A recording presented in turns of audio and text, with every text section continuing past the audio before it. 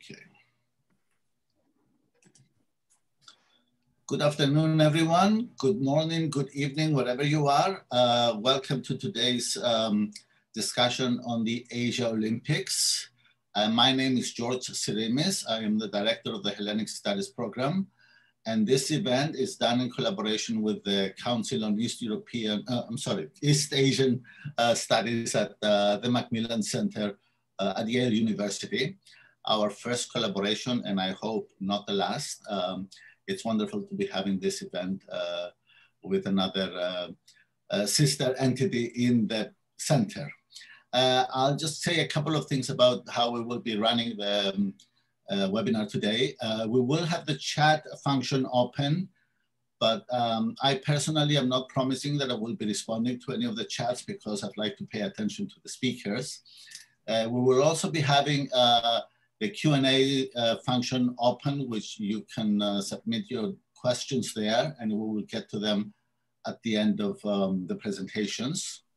I will give us a brief introduction to the topic, and then I will present the first speaker. The sequence of the speakers today will not be the same as in the poster. We will have first William Kelly give the first presentation, then followed by John Horn, and then by Susan Branwell at the end. We're going chronologically according to the topics. So what is the excuse of this panel is we've been discussing this before we opened up the forum. Well, the obvious one is the trouble with the Tokyo Olympics of last year that didn't happen, and the Tokyo Olympics of this year that look like they might happen. This is also somewhat in the context of a class I teach on the Olympics, and we're getting towards the end of the semester, and students are looking for paper topics. So I thought, what a wonderful idea to also invite them to a panel with 3 world specialists on the topic. Now, the history of Asia in the Olympics starts from almost the very beginning. Japan joins in 1912. Already after 1894, Japan is building its empire that will soon include Taiwan, Korea, Manchuria, and parts of northern China. So according to Coubertin, once you have an empire, you count as a civilized nation, as opposed to the primitives that were not invited to the Olympics. South Korea joined in 1948. China has a different kind of history because of its participation in 1924 as the Republic of China, and later on from 1952 as the People's Republic of China. Now, there's something exceptional about these particular countries in that they're the only Asian countries to have hosted the Olympics. And they're also countries that have hosted the Olympics more than once. If you have been following Olympic history in the last 50 years, you could not fail but notice the meteoric ascent of these 3 nations. They've become powerhouses in world athletics. And they have hosted the Olympics numerous times. Japan, in fact, has hosted them 4 times since 1964. The only other country that has hosted more is the United States with 5 Olympics. South Korea went from 0 medals in 1960 to 38 in the last Summer Olympics and Winter Games, while China, the newest Olympic member of the 3, still enjoys this ascent, a controversial ascent, and currently ranks 5th in terms of average medals per Olympiad. So with this impressive record and the upcoming 2 Olympiads in Tokyo and Beijing in mind, we thought we would bring this discussion to our audience and revisit this topic. What do the Olympics mean for a particular country? We're also at a very peculiar moment in the Olympic history, having to do with the pandemic. We have been discussing in class an ancient text by Lucian, where Lucian stages a dialogue between Solon and this barbarian wise man called Anacharsis, where Anacharsis makes fun of all the tokens of victory in the Olympics, you know, the wreath of olive leaves, a wreath of laurel at the Pythian Games, and a wreath of wild celery. No offense to regular celery, that is given, I think, in the Nemean Games. And Solon, despite his wisdom, is having trouble explaining the Olympic allure to Anacharsis. And in the end, basically gives up and says to him, man, you gotta be there to understand what I'm talking about. And sadly this year, we cannot be there, which of course adds a kind of different dimension. Who are the games for? What is the role of TV broadcast, which seems to be where most of the income of the Olympic Committee comes from these days, and surely drives part of the impetus to hold the Olympics this summer. That was my brief introduction to the topic. I would like to present first William Kelly, who will be our first speaker. Bill Kelly, as he's also known, is, I guess, our local guest here from New Haven. He is professor of anthropology and the Sumitomo Professor of Japanese Studies here at the anthropology department. He's also the chair of the department and has served as chair not only of that department in the past, but also of the Council of East Asian Studies, which co-sponsors this event. Much of his research in the past 2 decades has focused on sports and body culture and their significance in modern Japan. He has published in English and in Japanese on these particular topics, and is now finishing a new book on the Kansai clubs, the Hanshin Tigers, entitled The Hanshin Tigers and the Practices of Professional Baseball in Modern Japan. I think you also have an article or another on the stadium, on the baseball stadium in Japan, Bill, if I remember correctly. His research also has broadened out to cover the growing influence of soccer and the way that the Olympic movement is reshaping notions of ethnicity, gender, and citizenship in Japan and East Asia. He has edited and contributed to 4 of the main and most important books on the sports culture and Olympic culture, particularly in Asia and Japan. And I will ask for the forgiveness of all of the panelists that I won't be listing all of your great publications and only a selected few. So I'll mention the 4 that are more pertinent to our topic today. Fanning the Flames, Fandoms and Consumer Culture in Contemporary Japan. This Sporting Life, Sports and the Body Culture in Modern Japan. The Olympics in East Asia, the Crucible of Localism, Nationalism, Regionalism and Globalism. And last, the New Geopolitics of Sports in East Asia, which is the last one I will mention, Bill, and you have the floor. Welcome, and thank you so much for, may I mention one more thing about the constitution of this panel, because I think as academics who are prone to complain and whine about the politics and the hierarchies of the field and of generally academia, but it was so sweet to realize from the second emails I got from each one of you that you are actually a group of friends that are quite amicable and respectful and happy to be joining this panel also as friends. So I'm specifically happy for that reason as well. So you go off with the floor, and I'll present John afterwards.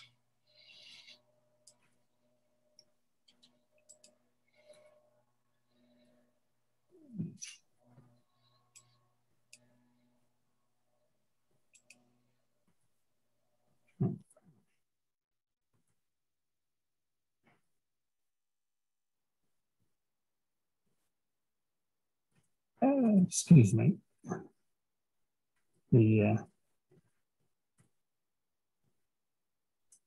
Move that bar a second.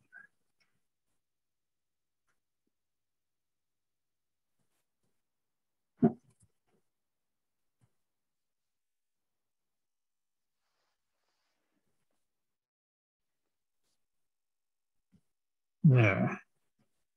Let me move my bar out of the way. All right. Well, thank you very much for that introduction and for the invitation. All three of us are delighted to come together as friends and fellow scholars of the Olympics for this webinar. We talked amongst ourselves and figured out an order that's roughly chronological. I'm going to talk first and focus primarily on juxtaposing Tokyo 64 and Tokyo 2020, just to bring us up to what may or may not happen in 95 days from now.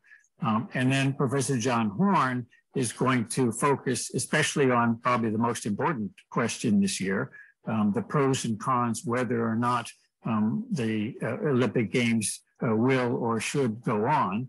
And then Professor Susan Brownell will take up the question for the future, China 2022, the possible boycotts and protests in the larger context of Olympic history, which has had its share of protests and controversies and boycotts. We understand there are really two audiences today. There is a seminar of Yale students who have been focusing on the Olympics this semester, and we're very excited about that. And we're also pleased that it's open to a larger audience at Yale and around the world. So there may be some range of interests and expertise in the subject, but we hope that all three of us can address the interests and the enthusiasms that you may have for these Olympic Games. For the Olympic Games in Asia, although I suppose more precisely we should say East Asia, because it's the three East Asian nations of Japan and China and South Korea that have collectively hosted the 8 Winter and Summer Olympics from 1964, looking ahead to 2022. There are many fascinating, distinctive features about the Olympics that those of you in the seminar have certainly discovered in the course of your readings and discussions. One of them is that the Olympics rather metonymically represent a quality of sports, organized sports more generally. That is, sports are among the most hard-framed, hard-wired, rule-governed pursuits that humans are involved in. On the other hand, every time sports are actually performed, sports are actually done, what happens is entirely open-ended and unpredicted. And this tension between the rule-governed hard frame of sports and the actual actions and activities and suspense of sports is sort of represented in the Olympics themselves. Very tightly managed and administered and rule-governed, and yet every Olympics is different from that which came before and that which comes afterwards. It's germane to what I want to present to you today in my 20 minutes, because in many respects, for the last 15 years, the promoters, the planners, the politicians behind Tokyo's bid in 2020 have consistently and nostalgically tried to recall the glory of the Summer Games that took place in Tokyo in 1964, and to what extent they can restore and resuscitate and revive and play off of the spirit of 1964 has been central to the enthusiasm that they've tried to generate. The question is how well they're able to do that, how successfully they can recall and revive and replay the events of Tokyo 64. Actually, as you might have discovered in the seminar, the circumstances surrounding each Olympics varies widely. The historical circumstances, the geopolitical context, the domestic situation. And that's certainly true in the case of thinking about Tokyo 64 and Tokyo 2020 together. There are many things about the Tokyo 64, probably after the Berlin Hitler Olympics of 1936. In 20th century Olympic history, the Tokyo 64 Summer Games have been the most discussed, the most written about, the most focused on. It was perhaps not the unalloyed success that many of the Japanese felt, but it was certainly one of the most transformational Olympics for the host city, the host country, and the Olympic movement itself. Just to pull out what I think are 5 of the key legacies of the Tokyo 64 Games, one would start with the opening ceremony themselves. The opening ceremonies have been used by Olympic cities over and over to pursue certain agendas and imaging and branding, and certainly that was the case in 1964, especially in the political theme of trying to sanitize and domesticate a Japanese polity that was still under suspicion in the world. It was the same emperor that led them to war in the 1930s and 1940s. The emperor, who was not actually head of state, nonetheless, through careful negotiation, was allowed to preside and open the games. The 5 aerial Olympic rings were being drawn by the Air Force Self-Defense Forces. Japan was not to have a military, but it had a self-defense force. And looking up into the sky, they could see that. The Sacred Runner was born in Hiroshima the day that the atomic bomb was dropped. The foreign media were quite enchanted by the opening ceremonies and everything else, and through Life magazine and other things, proceeded to present the emperor in this kind of middle-class, domesticated way. In many ways, then, what happened in the opening ceremony and throughout the games was to normalize a sense of nationalism from the military nationalism of the immediate war to a more normal political nationalism.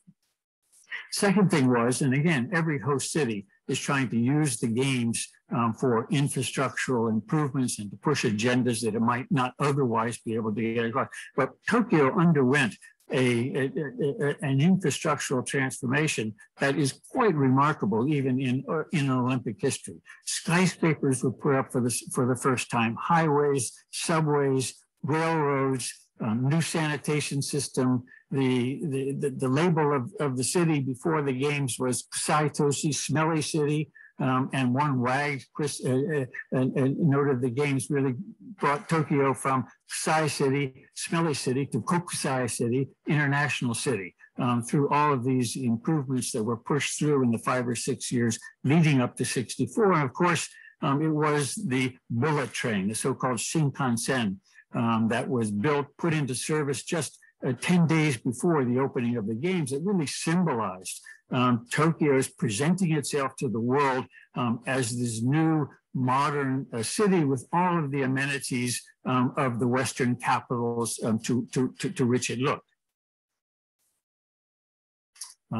It was not just a matter of economics and politics, it was also cultural. The Tokyo 64 Games introduced to the world a new generation of Japanese architects, becoming starchitects, who were fully conversant with the international style modernism of the Western architectural boom, but was bringing to that a very distinctive Japanese sensibility. And so again, all of these games feature the ceremonial architecture of the games, but Tokyo 64 had these amazing buildings, as I say, that so deftly blended the modernism with Japanese aestheticism, the Budokan, the martial arts building, the National Gymnasium. Tange came to, if we were doing this in person, we would be 200 yards from the Yale Whale, the Yale Bowl, the Yale ice skating. Tange came to Engels Rink, stood there and was deeply impressed and took many of the design elements from the Engels Rink and put it into the Yoyogi National Gymnasium. But it catapulted a whole generation of Japanese architects onto the international scene. And it wasn't just monumental architecture, it was aesthetics in all sorts of ways. It was the first place with a non-Western language. And so doing pictograms to guide the foreign non-Japanese speaking spectators around the city and around the venues became quite important. And the whole notion of graphic design and the importance of graphic design was really stamped with the Tokyo Olympics, in the pictograms, in the poster art. The wonderful Tokyo Olympiad documentary that was produced very soon after by Ishikawa Kon. It was also trying to re-educate the Tokyo citizenry to provide the hospitality necessary. Tokyo taxi drivers were told not to honk their horns. The Yakuza gangsters were told to leave town. There was to be no spitting and urinating in public places. It was a whole campaign that was designed to teach and socialize the residents into being proper hosts of this game. If there was one gold medal among the medals that the Japanese took that meant the most to the Japanese national audience, it was probably the gold medal that was taken by the Japanese women's volleyball team, the so-called Witches of the Orient. They were world champions. They had beat the Soviet team in Moscow in 1962, but for 6 years leading up to the games, the training, the selection, the training of this team was publicized by state television and by media. There was so much riding on this team and its potential success that, in fact, it did take the gold medal.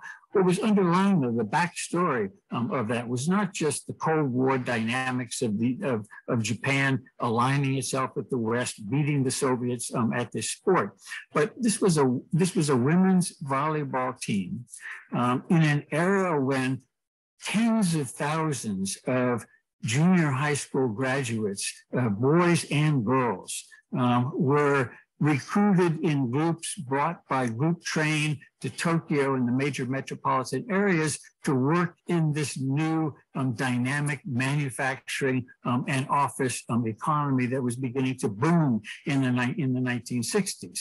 This team was drawn from one of the leading corporate volleyball teams, and sort of represented this new wave of youth education, youth employment, youth migration to the cities, and the abilities of these corporations to take care of their young female employees, to provide them with the recreation and the discipline necessary to reassure a regional parenthood that this style of economic vitalization through this youth migration was successful. So in all sorts of ways, it had enormous domestic significance that was largely lost on the foreign audience. And finally, Tokyo 64 was not the first time that a Paralympics immediately followed the Olympic Games themselves. That had happened once before. It was the first time that games for disabled athletes were called Paralympics. And again, the domestic story was somewhat lost on, by then, the very sparse foreign audience. The disabled in Japanese society were primarily the disabled soldiers that were brought back. There was no VA system to take care of them.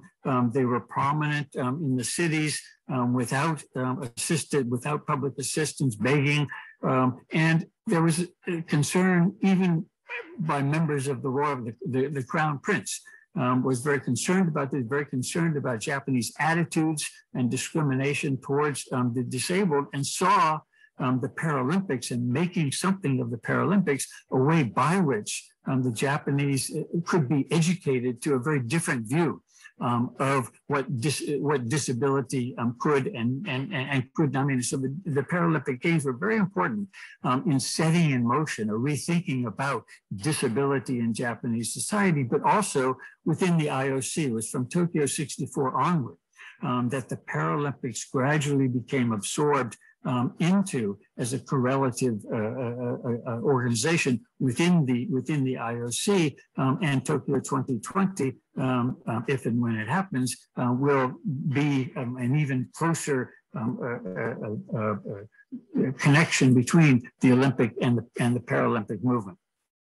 So there are lots of ways in which, by these features and others, Tokyo 64 was transformational for the city. It was transformational for Japan. It was transformational for the Olympic movement itself, which opened itself up much more readily after Tokyo 64 to Asian participation, East Asian participation, East Asian hosting.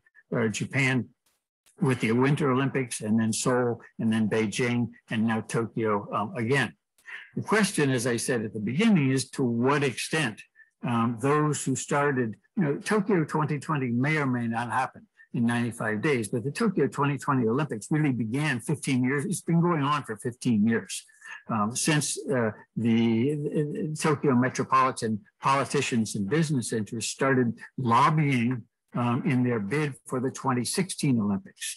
They lost out to Rio de Janeiro, but they immediately mobilized, shifted their attention, and eventually were successful in gaining the 2020 bid. But this is a process, at least at the level of Tokyo and Japan, that began roughly in 2004, 2005, and by a generation who had been youth in 1964. So this is very much nostalgically in the minds of the organizers of 2020, and they really sought to recreate as best they could that spirit, that success.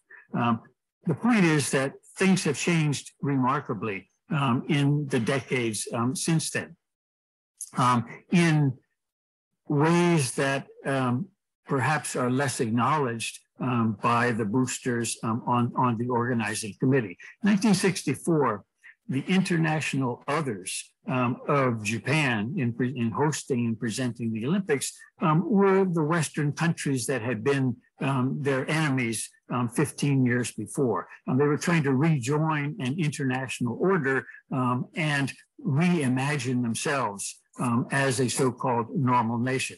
The international others in 2020, really not that as an audience, it's their fellow East Asian nations that now are embroiled in intense rivalries. What's gone on really since 64 or Seoul in 88 is sort of like the rival potlatches that were thrown by the various chiefs of the Kwajalein Indians to try to outbid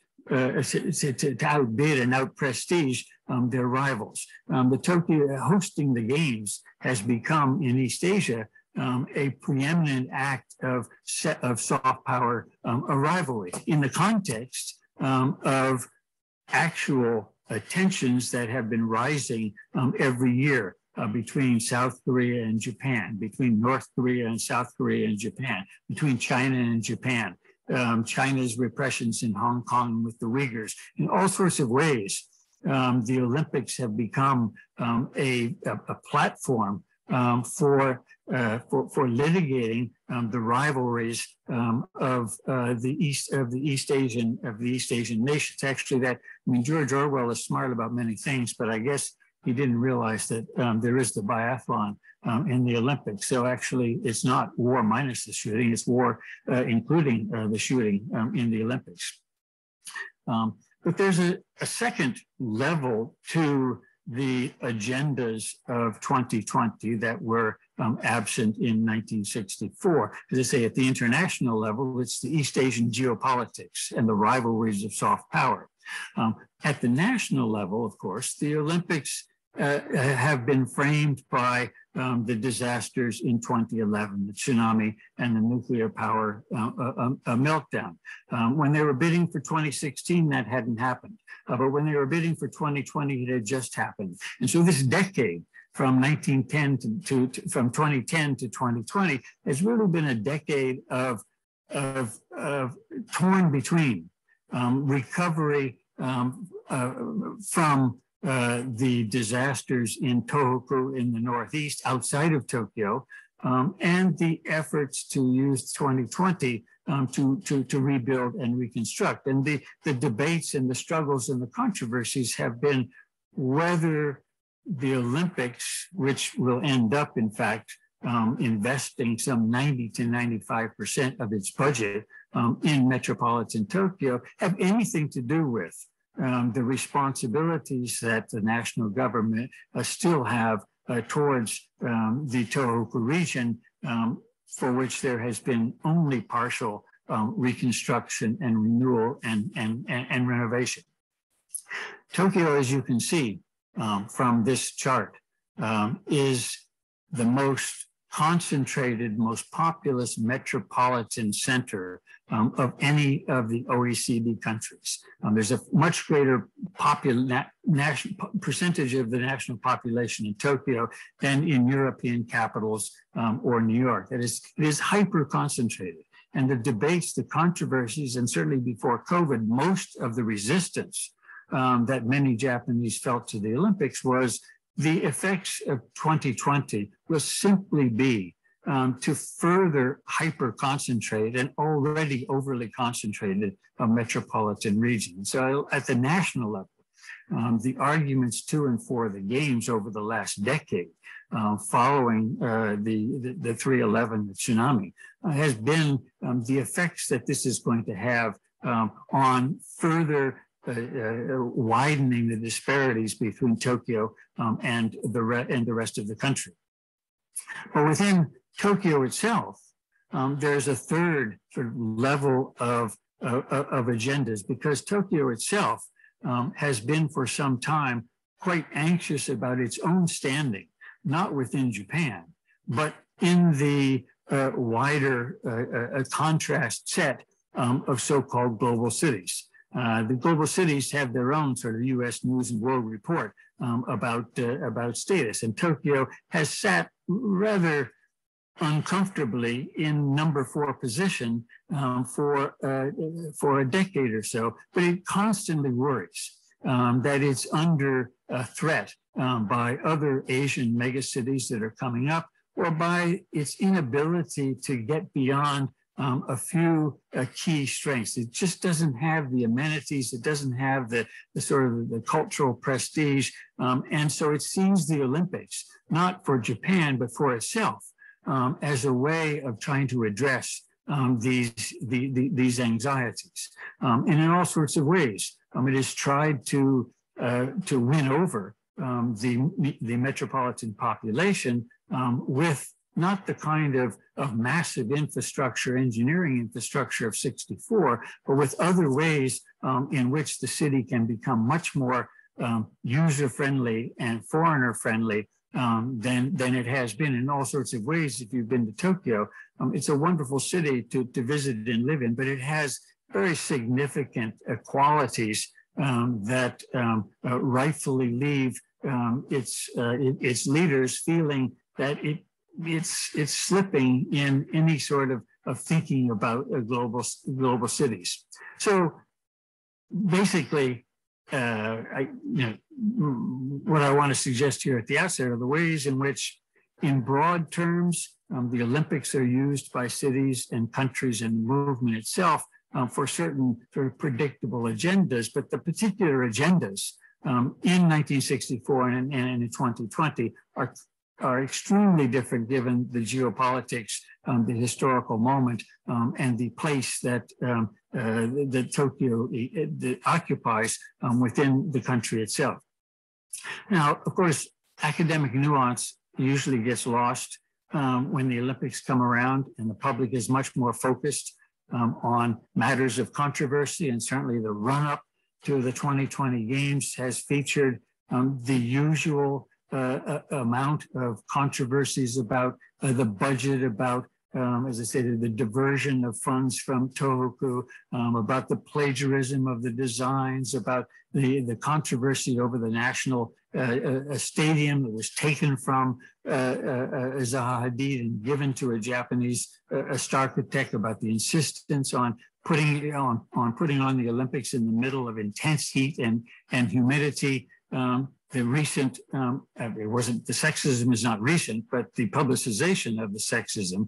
And of course, overshadowing all of them is the question of the pandemic and Japan's surprisingly mixed, even weak, anemic response to the pandemic, initially successful with its masking and public separation, but very slow in its vaccination campaign, and whether these sorts of factors will turn Tokyo 2020 into a follower of Tokyo 64. It will actually happen and be able to pursue its agendas, or whether this is going to be a repeat of Tokyo 1940 that was canceled because of the Pacific War in 1939.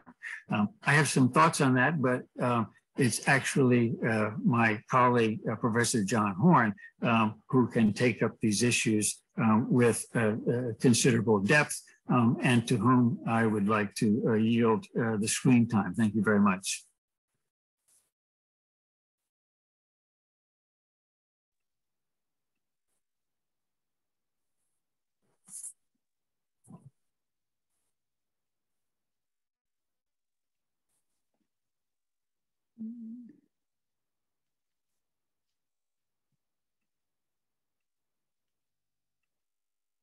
All right.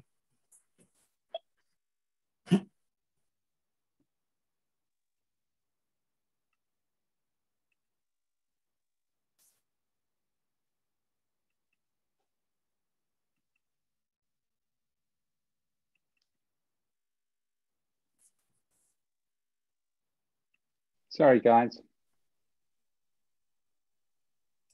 There we go. Okay, shall I just carry on, George? You go ahead, John, and I will present you after you get done, if that's okay. I'm sorry for my... No, okay. Please do the intro. Actually, let's do it now in case I do lose connection again. I'm trying to, if you could unshare so that I can access my notes as well. I apologize, I'm working today between the scale of asbestos removal and the machinery they use up there, and it blew my fuses. And then there's also the heritage of lawn mowing in New England that has already begun and is making it very noisy here. But still, I'm sorry for that interruption. So let me just say that I'm very happy we have John Horn today with us. He is professor in the Graduate School of Faculty and Sports Sciences at Waseda University in Tokyo. Prior to joining Waseda, he was the chairs of sport and sociology at the University of Central Lancashire in Preston, and has been reader and senior lecturer in sociology in the School of Education at the University of Edinburgh. He is one of the most famous scholars of sports, culture, and sociology. So we're doubly happy to have him here today. Just to mention 5 of his over 150 publications on the topic. I will mention Understanding the Olympics, which he edited, Mega Events and Globalization, Sports and Social Movements, Understanding Sport, Sport and Consumer Culture, Football Goes East, and Japan, Korea, and the 2002 World Cup. So an amazing range of interests and coverage of the topic. He was also appointed as a subject expert in the social sciences of sport to the sub-panel of sports and exercise, leisure and tourism in the 2014 Research Excellence Framework in the UK, and was elected as a fellow of the Academy of Social Sciences in 2012. In 2017, he was elected as one of the inaugural research fellows at the North American Society for the Sociology of Sports.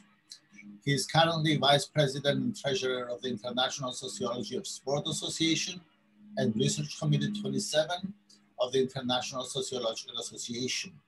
And he has been in the past the chair of the British Sociological Association and has recently had the pleasure of repatriating back to the UK just last week. So welcome back home and welcome to our panel. Thank you. And over the floor, the screen to you, John. Thank you. Thank you, George.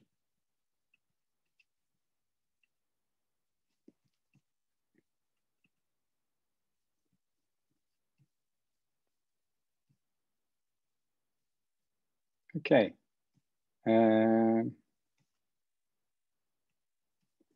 Hopefully you can see and hear this. Well, thank you very much, George. Yes, I should just say I've decided to take a rest after all those things that you just mentioned. It sounded like I had a very busy year, but it did take a few years to get to this point. And yes, I am speaking to you from Edinburgh rather than Tokyo, where I've been for the last 2.5 years. But I remain a professor, visiting professor at in the school that you mentioned. The other thing to say, of course, is that I'm sandwiched between two anthropologists, which may mean that what I have to say is slightly differently nuanced than what Bill said and what Susan says after me. And I guess I wanted to just, in a way, cut to the chase and say something about Tokyo 2020. And as you can see from the slide, essentially, there could be more than 4 reasons, there may be less, but I just wanted to spend some time talking about some of the reasons why Tokyo should be cancelled, and also why it probably won't be. And to do this, I think we have to look at a broader context in which what I generally describe as sports mega events have developed in the last 60 years, in the last time span that Bill was talking about. And I think there are 4 sections to this talk. And really the first slide here tells you everything I want to say. So if I got cut off, this would be what I'd want you to take home. I think we need to think about sports mega events as growing. So historically, growing in quite considerable scope. And the main reason for that has to be mediation. Additionally, with mediation came the possibility for business, that is marketing, companies wanting to associate themselves with the Olympics and the Olympic rings in particular to form alliances. And as Bill has pointed out very clearly, hosting an event has been about promoting the city, the nation, and the region, certainly in the last 60 years. And we can go back into history and talk about other times when this was a major vehicle for promoting a nation and a particular political ideology, for example. But secondly, in recent years, especially I'd say in the last 20, 25 years, we have to talk about the contemporary mega event paradox, which is that whilst more cities have been shown, particularly perhaps in East Asia and particularly China, but as we've heard, South Korea was very keen on hosting the Winter Olympic Games, so much that Pyeongchang put itself forward 3 times before it was eventually successful to host the 2018 Winter Olympics. At the same time as we've seen a growth of interest in hosting, there's also grown up an enormous amount of critique. And we'll look at some of the reasons for that in a moment. Specifically on Tokyo 2020, Bill's already touched upon some of this. He's obviously picked on the major feature, and using the phrase that I think the medical authorities use, there is a major concern about mass gatherings and health. There has been in the past a concern about this, but with a pandemic and an event like an Olympic Games, that's obviously one of the major factors that has led many medical doctors to suggest that the event should not take place. We've also got issues around public opinion. At the beginning of the year, NHK, the public broadcaster in Japan, found that 80% of the respondents in an opinion poll thought that the game should either be cancelled or postponed for a year. That's slightly gone down recently. The last week, I think it's gone to 72%. And we'll talk a little bit about that in a moment. Environment. yes, we've seen Bill talking about the 3/11, the 2011 disaster in Fukushima.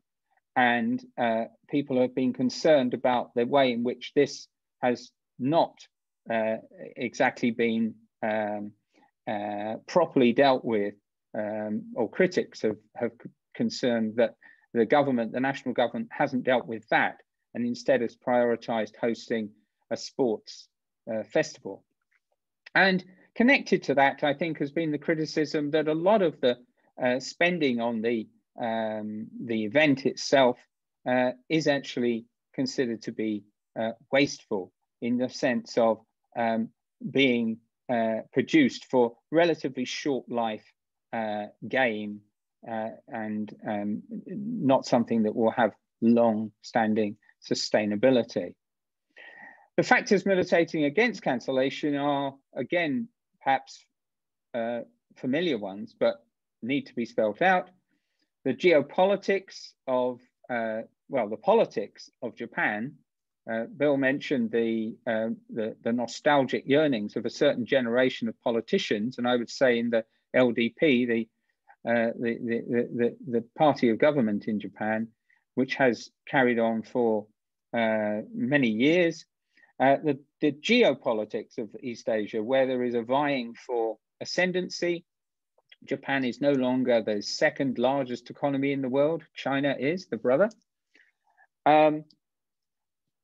Economics, well, again, the Olympics have become big business.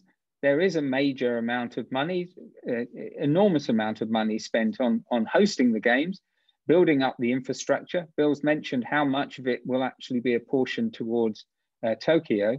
But also there's the issue of the sponsors and the broadcasters who've put up money to either present the games or to be associated with it. And then we can't forget, of course, the Olympic industry, as some people call it. That is the IOC, the National Olympic Committees, the organizers of the Games, the Japan Olympic Committee, and the Tokyo Metropolitan Government, which is a major player in hosting the event.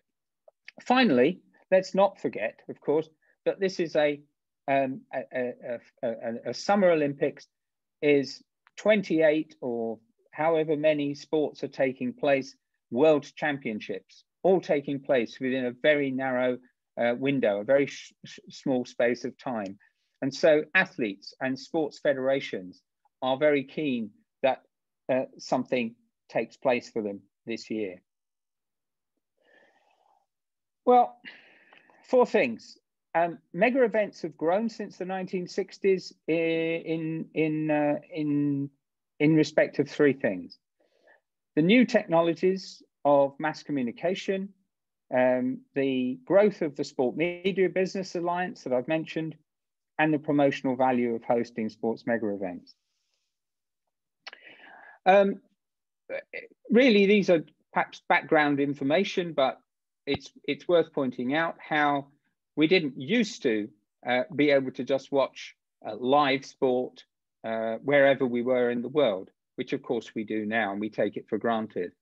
Developments in the technologies of mass communication and the involvement of mass communications has been a major influence on the growth of sports mega events and their appeal.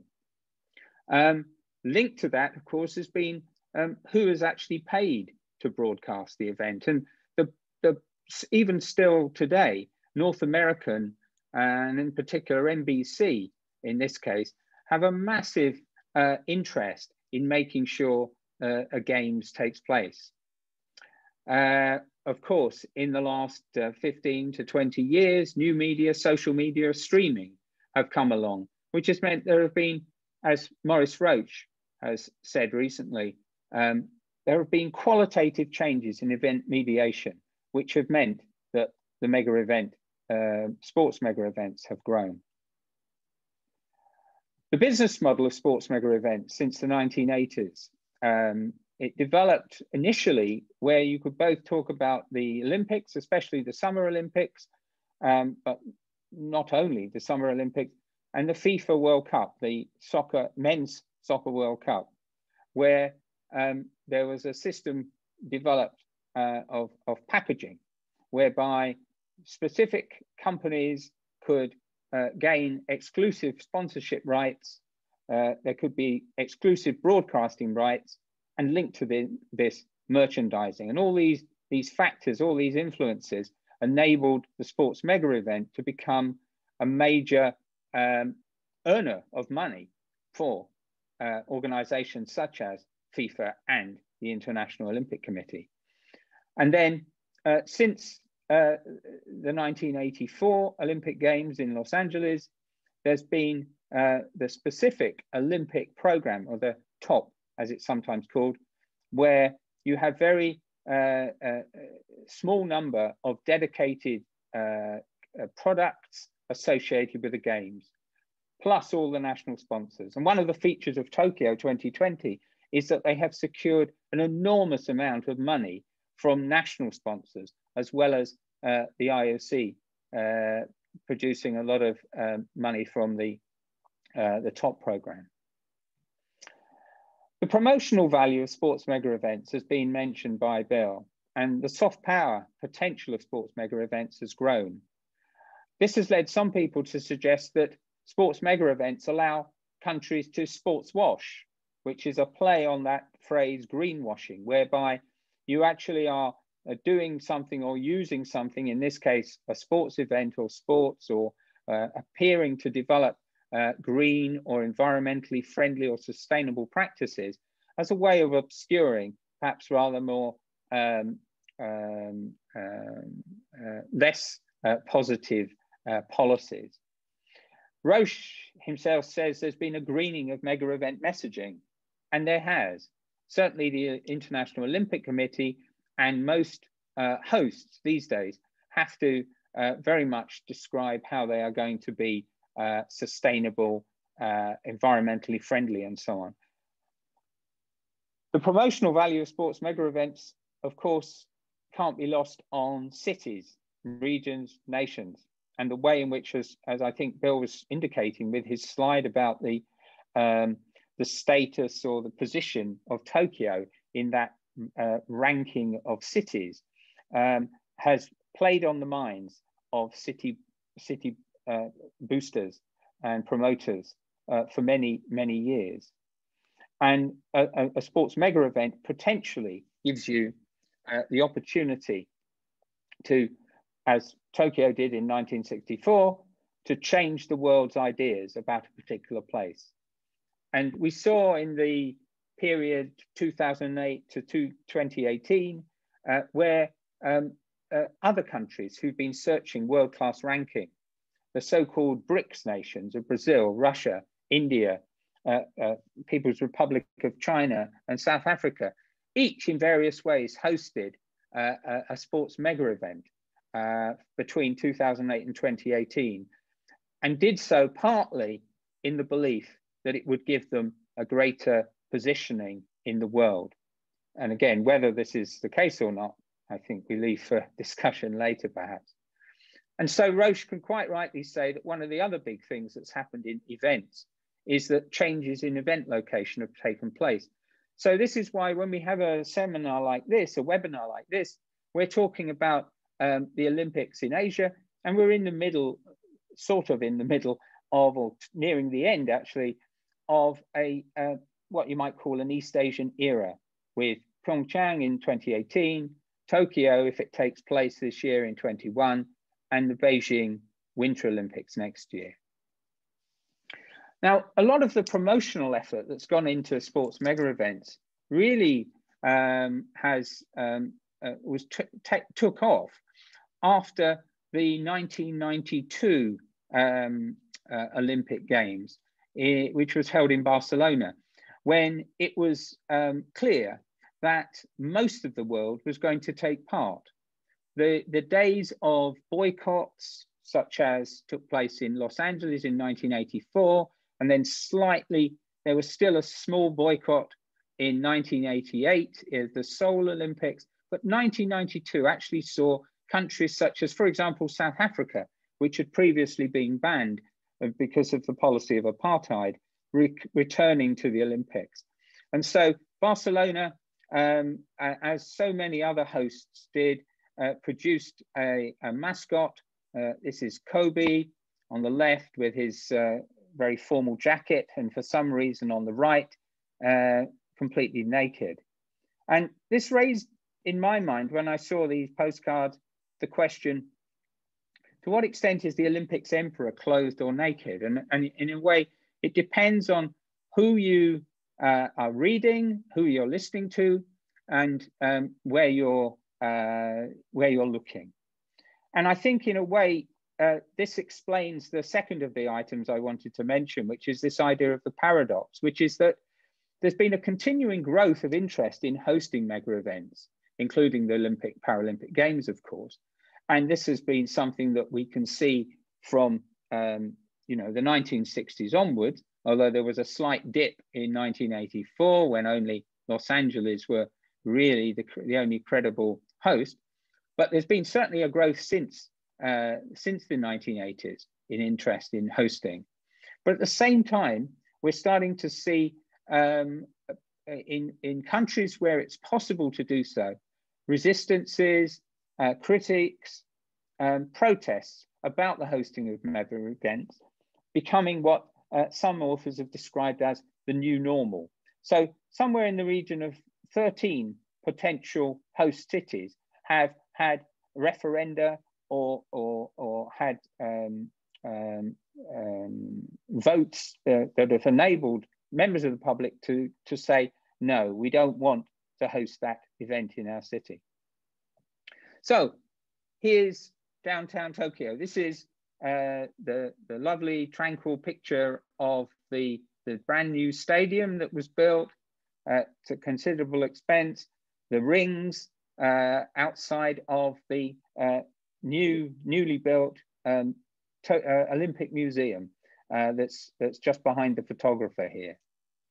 And well, what can we say about Tokyo?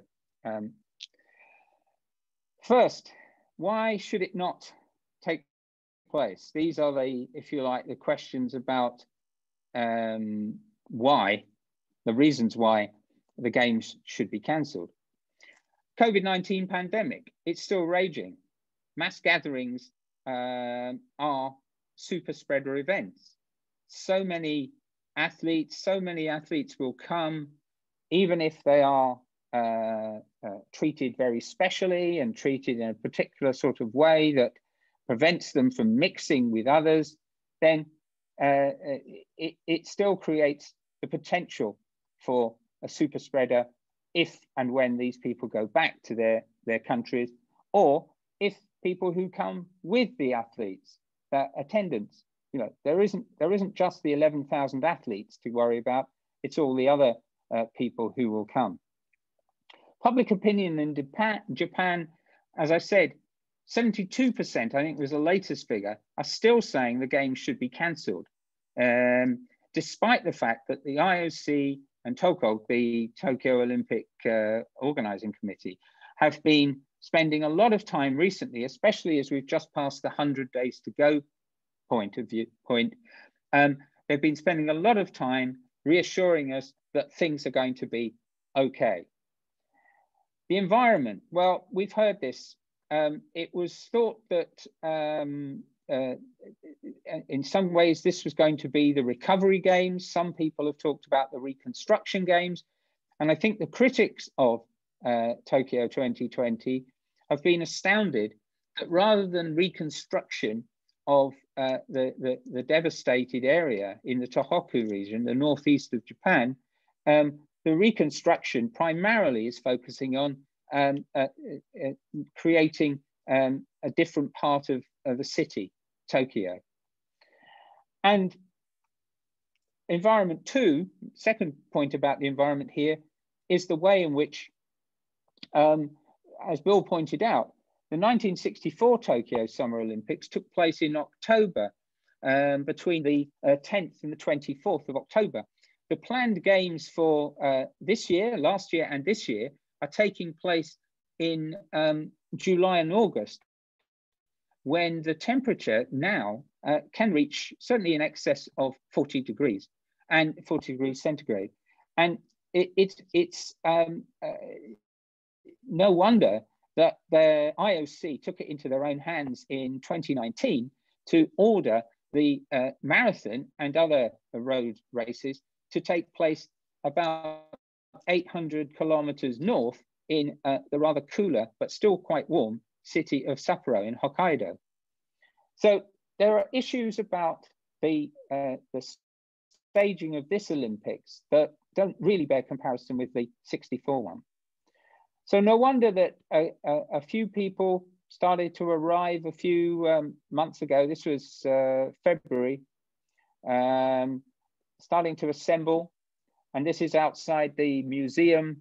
There is a few, in a way, probably the same generation that remembered 1964 and wanted to reproduce it.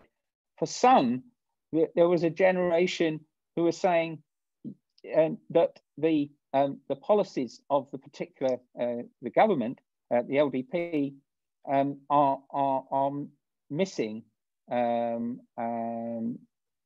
misleading, and not fully understanding the real concerns of the people. So they will attend events like that. Sorry, it just slipped. Why will it take place? I think Bill's already said why, in a way. The national politics, the LDP, the government party in government, have invested an awful lot in this. The previous Prime Minister, Abe, was very concerned that the games would go on. His replacement, Suga-san, is equally following his lead. That it would be probably bad for their political futures if Tokyo did not carry on, if Tokyo 2020 did not take place. You've also got the issue of Big Brother China, who will host Beijing 2022, despite the fact there are calls for boycott. China 2022, all the signals are that it's ready, willing, and able to do so.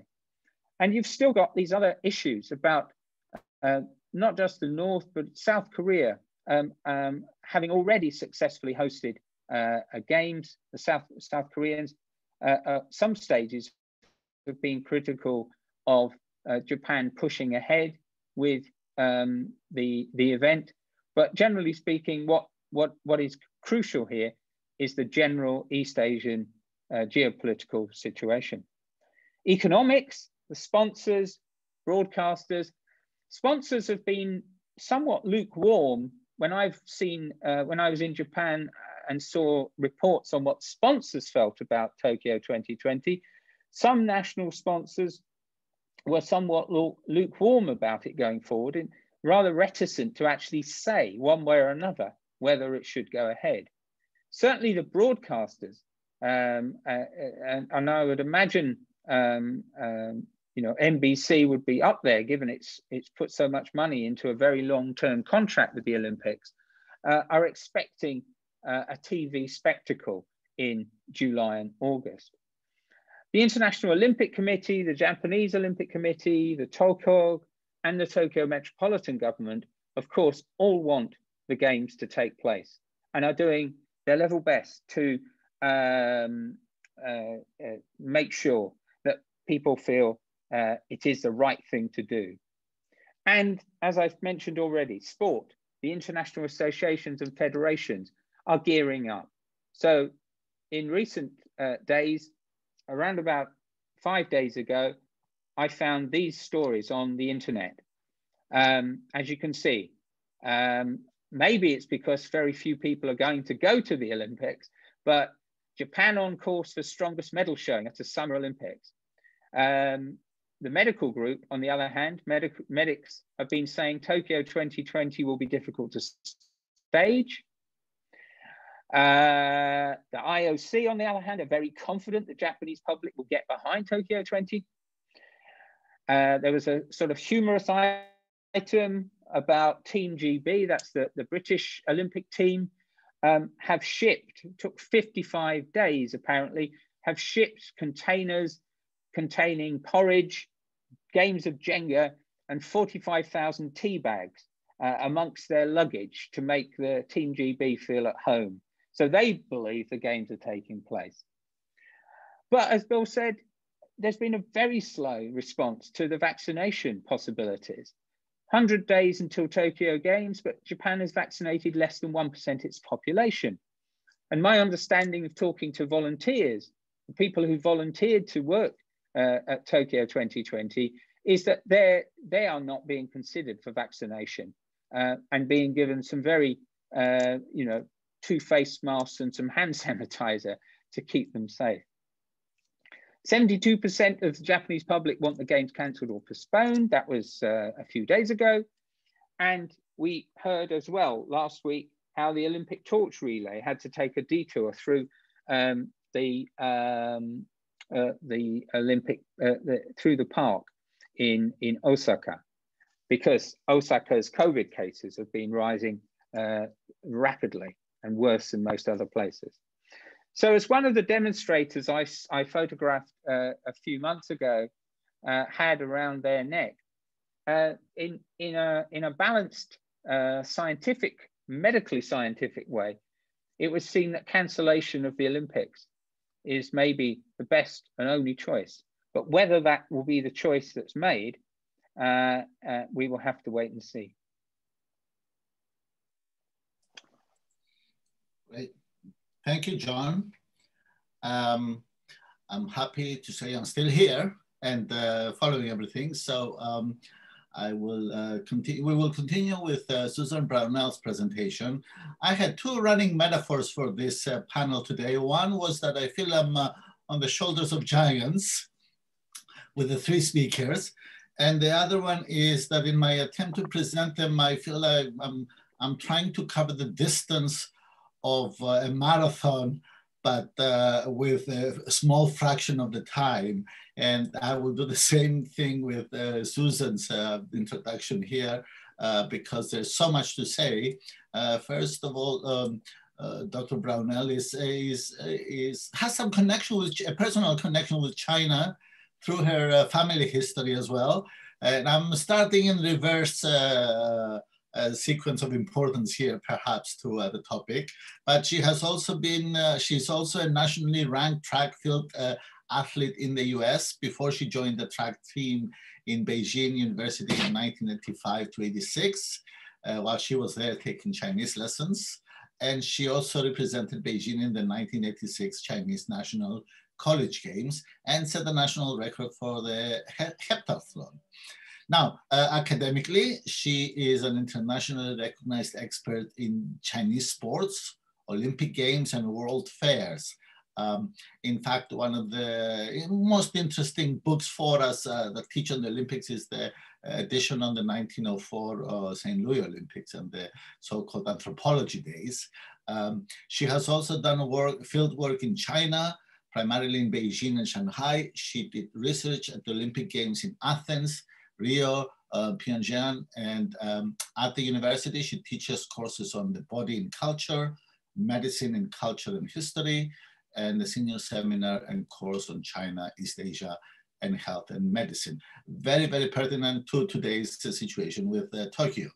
I will mention a few of her publications, again, only a fraction of them. Her first book was, in fact, the first fieldwork conducted in China by a Westerner. This came out in 1995, and the title was Training the Body for China, Sports in the Moral Order of the People's Republic. Other books include Beijing Games, What the Olympics Mean to China. And she co-authored and edited a number of really, really important books for the study of the Olympics and sports. Mention three here: The Anthropology of Sports, Bodies, Borders, and Biopolitics. As I mentioned, the 1904 Anthropology Days and Olympic Games. I think this book is imperative in understanding the role of Western countries and their position with respect to the 1936 Olympics in Berlin. I think it's impossible to understand the history of those particular games without looking at the prehistory of 1904. And last two actually, one credited here with William Kelly, whom we have on the panel. The Olympics in East Asia, nationalism, regionalism, and globalism on the center stage of world sports. And last, from Athens to Beijing, West meets East in the Olympic Games, which is an addition in Greek words. And I will stop there, Susan. I apologize for not going through all of them. And it's an impressive record. And I will pass on the screen to you at this point. And we look forward to the end, and we'll discuss everything that we have been talking about. So welcome. Great, thank you for the invitation. I'm really happy to be here, and I just wish I could actually be on the Yale campus and see everybody in person, but this is in a way an interesting substitute. I do find myself a little bit nervous. This is only the second webinar presentation I've given, and it's such a strange medium. But welcome to everybody who's attending. And let me proceed to share my screen.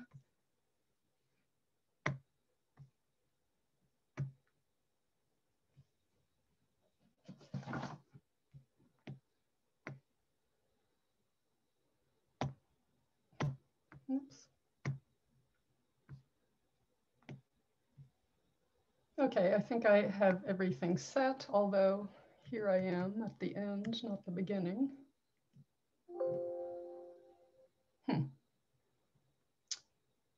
Is this working okay? The proportions seem a little bit off.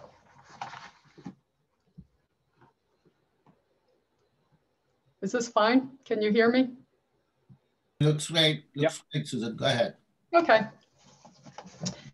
So my talk today is about Olympic Games, human rights, and China. And as a China scholar, my attention was drawn to the issue of human rights in sport during the 2008 Beijing Olympics. At the time, I thought that the heated public criticism of those Olympic Games was because they were taking place, of course, in the People's Republic of China, a country whose human rights record has been criticized in the developed West ever since its founding in 1949.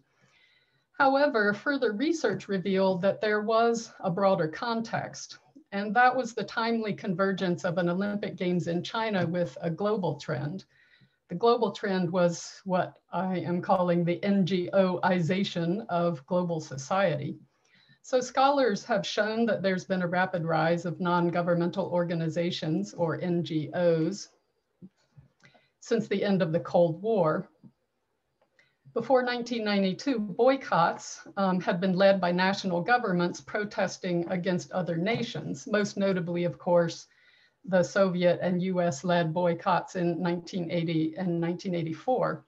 So in 2008, although the word boycott was used to describe the political furor, the situation, in fact, was very different from the Cold War boycotts. After the end of the Cold War, the number of registered NGOs worldwide had increased exponentially. There were about 6,000 international NGOs in 1990 and more than 26,000 in 1999. By 2008, the number had reached some 40,000. The membership and budgets of the largest ones exceeded that of many nations. One of the biggest is the environmental NGO Greenpeace. In 2008, it had offices in 40 countries and claimed nearly 3 million donors worldwide, with global fundraising income of $310 million US. Amnesty International, or AI, had sections in 52 countries, and its international secretariat in London had membership revenues of 68 million US. In 1995, the IOC had added environment as the third pillar of the Olympic movement, the so-called third pillar, after sport and culture and education. The IOC began to collaborate with the United Nations on Agenda 21 on the environment. Although the IOC leadership did keep its distance from the UN out of a concern that the IOC would be co-opted into serving the UN's agenda. This is something that I was told by insiders that isn't something you'll find in the public pronouncements about how well they get along. At the Sydney 2000 Olympics, Greenpeace became the first major NGO to successfully utilize the media platform provided by the Olympic Games. And it has run campaigns in association with each Summer Games since that time. After each Games, it issues a report on environmental protection during the Games. And its success in gaining public attention became a model for other NGOs. The internet revolutionized the ability of NGOs to mobilize public opinion and link up across national boundaries, enabling large numbers of NGOs to unify and descend on a target. This was called an NGO swarm in a 2002 report by the RAND Corporation, which argued that NGOs have been gaining strength at the cost of governments. And the world of Olympic Games and international sports isn't actually a very interesting venue to look at whether this is in fact happening. The Beijing Olympic Games became the first Olympic Games to be targeted by an NGO swarm. And human rights became the second big wave after the environment to gain global attention during the lead up to the Olympic Games, owing to this swarm. At least 50, by my count, intergovernmental or non-governmental organizations claimed attention for various facets of human rights in the context of the Beijing Olympic Games. They brought attention to a huge range of issues. For example, oppression of ethnic minorities and dissidents, mass evictions, abolition of the death penalty, prison labor. The list really goes on and on. So the number of issues included under the label of human rights was a new phenomenon. The previous government-led boycotts had typically focused on one political issue, such as in 1980, the Soviet invasion of Afghanistan, or in 1984, security concerns and anti-Soviet hysteria on the part of the Soviets. Tibet had been a major political focus in 2008, and pro-Tibet groups played a major role in disrupting the international torch relay, and that got a lot of attention. Xinjiang received less attention, but the effectiveness of the Tibet activism did lay a path for today's Xinjiang activists. In 2008, in addition to the pro-Tibet groups, Amnesty International and Human Rights Watch were the most vocal of the international organizations. Just to give you a sense of the amount of work they did, in the year before the Games, Human Rights Watch put out nearly 90 news releases, op-eds, and letters to world leaders. And these campaigns were successful in attracting donors. I think one thing I realized in interviewing representatives of these NGOs is that they do, rely on donor money, and Olympic Games are attractive to donors. So the annual revenues of AI's International Secretariat jumped by 30% to US $88 million. Human Rights Watch called upon the IOC to list human rights as the fourth pillar of Olympism, and to include human rights in the host city contract. At the time, I thought this would never happen, so it's very interesting that Human Rights Watch maintained this pressure right up until the IOC finally did amend the contract 9 years later, and I'll say something about this shortly. So here it's important to point out that the IOC itself is an NGO, as is FIFA and all of the international sport federations. So they were really part of the NGOization of global society, and they benefited from it with their growth in both revenues and political influence. The relationship of the sport NGOs to the social issue NGOs and to the United Nations is a complicated one, and it does vacillate between collaboration and antagonism. In claiming that the IOC has enough influence over governments to effect changes in human rights, AI and Human Rights Watch on another level were attributing a new level of power to NGOs that was not previously attributed to them. So did that actually help to make them more powerful? Are they that powerful? I'm not totally sure about that. I think it's an open question. So as the Beijing Olympics approached, the IOC endured aggressive questioning about how they could justify giving the games to an authoritarian government with questionable human rights record, and how the games were, as they claimed, supposed to change China for the better. The IOC relied on a rhetorical strategy that dated to the Cold War era of boycotts led by national governments, and it was guided by one mantra: politics should not be mixed with sports. The IOC is not a political organization.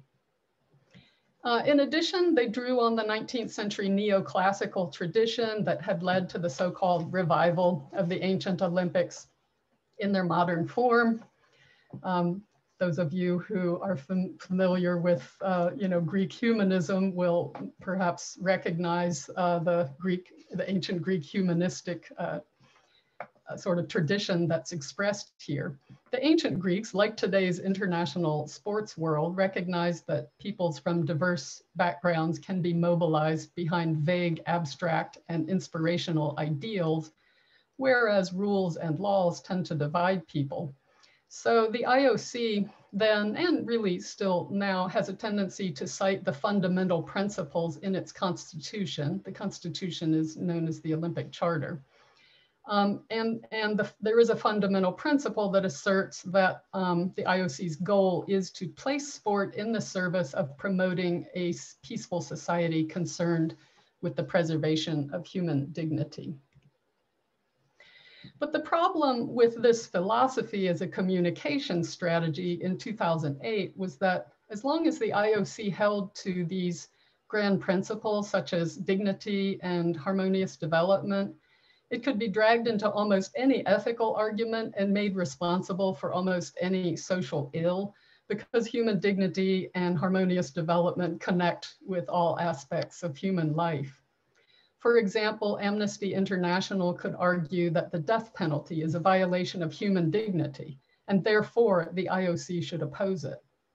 The IOC was dragged into discussions of political issues, and at that time its only real defense was to say, "We're not a political organization," which seemed absurd under the circumstances. Meanwhile, for a decade, there had been developments in the corporate world that some major sport organizations had started to adopt, but the IOC had largely ignored them. The concept of social responsibility had evolved along with this NGOization of global society.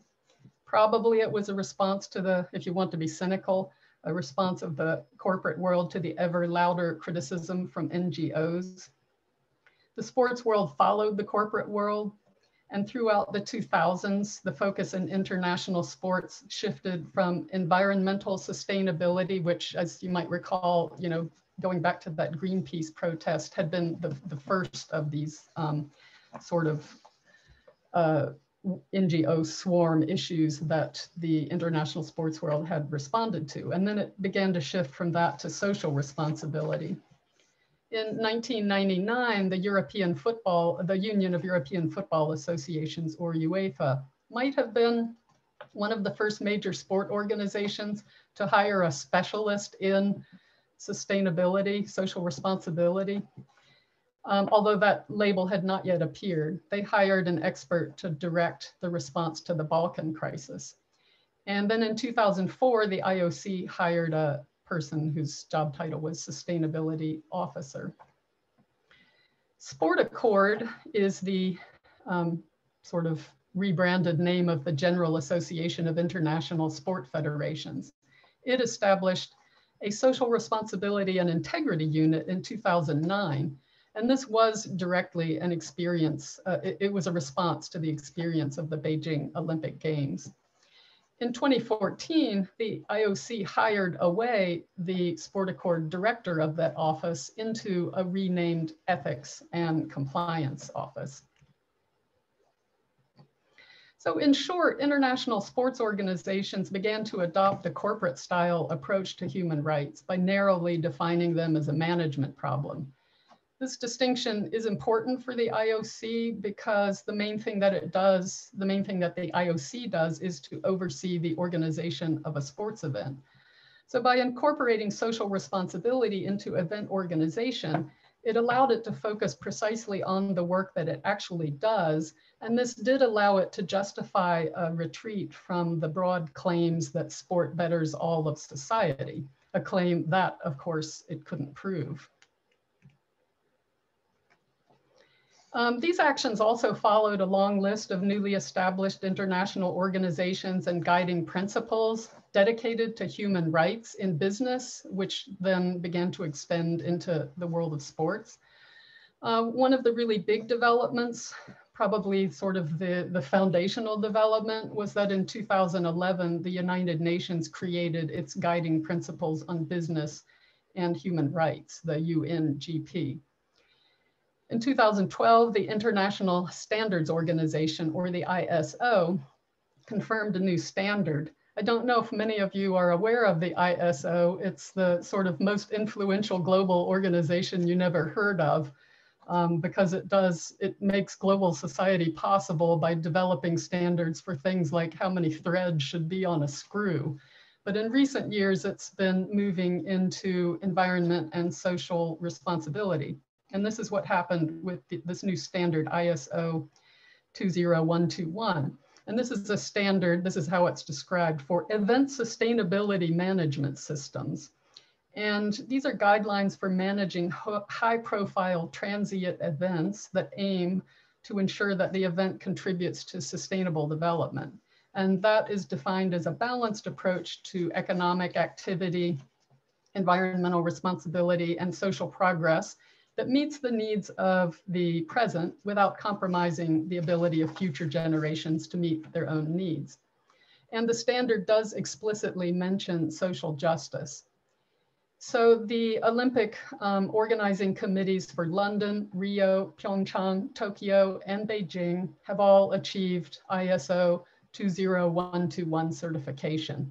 And starting with the 2018 Olympics, the host city contract actually required every Olympic organizing committee to obtain certification.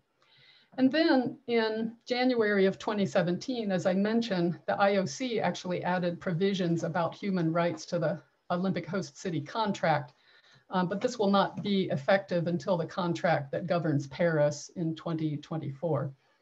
It stated that games-related activities should be conducted in alignment with the UN's guiding principles on business and human rights. So that's why I mentioned that the 2011 creation of that document was sort of foundational for what is happening now.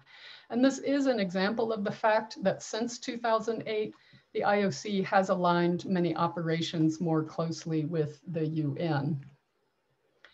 One big change that made this happen was that Jacques Raga stepped down at the end of his second term as required as IOC president and was replaced by a lawyer, a German, Thomas Bach.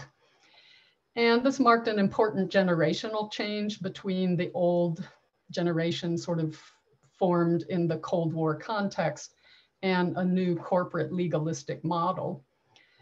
So just to give you a little bit more detail about this new clause in the host city contract, the name of the clause is Protection and Respect of Human Rights. And it explains that ensuring that games-related activities do not harm people is an essential dimension of the success of the Olympic and Paralympic Games and the lasting benefits they can lead to the host city, the host region, and the host country. Now, here's what's interesting is that despite this corporate legalistic approach, they don't completely abandon the reference to the fundamental principles. So it goes on to say, this is directly related to the fundamental principles of Olympism and the positive values that the Olympic and Paralympic Games represent and promote.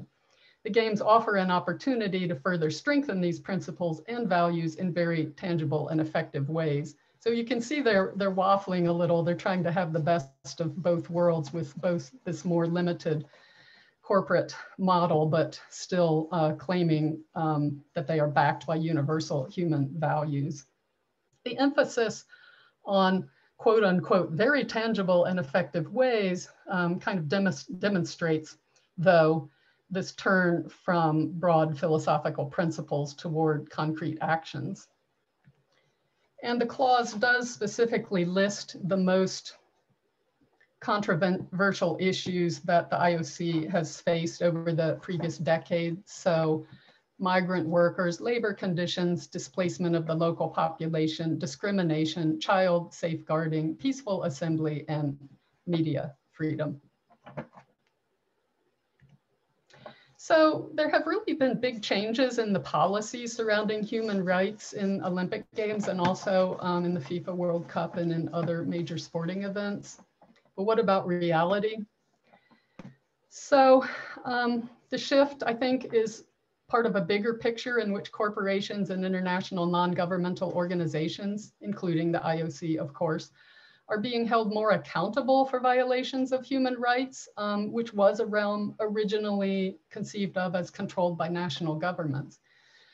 And corporations and sport organizations have started to sort of negotiate with NGOs, whereas previously they were much more antagonistic, hoping, I think, that the NGOs will reduce their attacks, and along with it, the negative media coverage and the harm to the reputations of these sport organizations.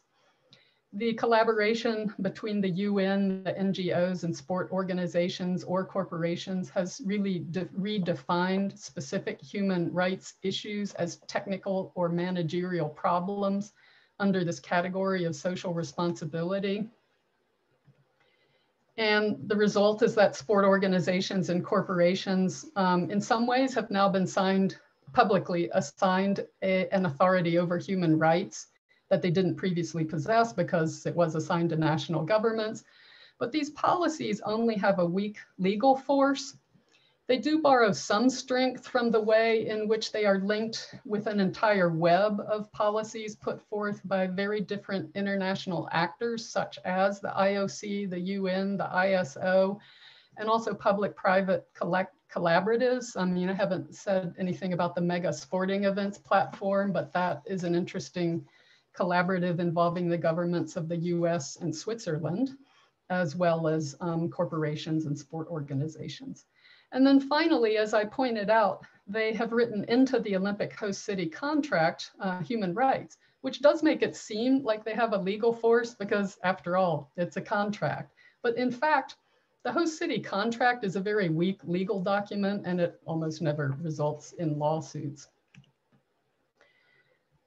So let me just talk then about boycotts and whether a boycott of Beijing might actually happen. In 2008, actually no National Olympic Committee, no head of state, no famous athlete, no famous active athlete actually called for nations to boycott the games altogether. There were heads of state who announced they would not attend the opening ceremonies. That's being called now a diplomatic boycott. Since the Cold War, really a consensus against boycotts has emerged, at least among those people who actually make the decisions about whether countries will go to the Olympic Games. I think the consensus is that boycotts don't accomplish political goals and they harm the athletes. The US boycott of the 1980 Games on the basis that the Soviets had invaded Afghanistan was really something that was discredited when the US itself invaded Afghanistan decades later. And I think that situation did serve to discredit the effectiveness of boycotts. And I think at the moment that situation seems to be the same in 2021 and the consensus seems to be holding. But something is different. And that is the number of human rights organizations involved in these Olympic protests, which has really increased exponentially. In February, for example, over 180 organizations announced an alliance and wrote and sort of issued a public letter against and they were arguing for a boycott of the Beijing Games. They were mostly regional associations in support of the Uyghurs in Xinjiang and minorities in Tibet, also Taiwan and Hong Kong.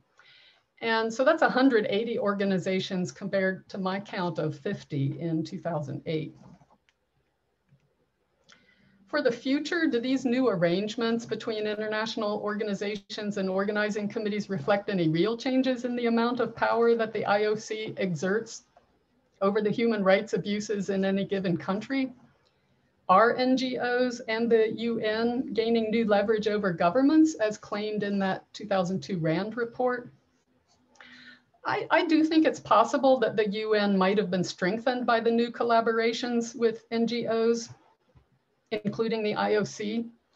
This alliance might have been good for each of them, even though sport NGOs still tend to dislike dealing with the UN, which they perceive as arrogant.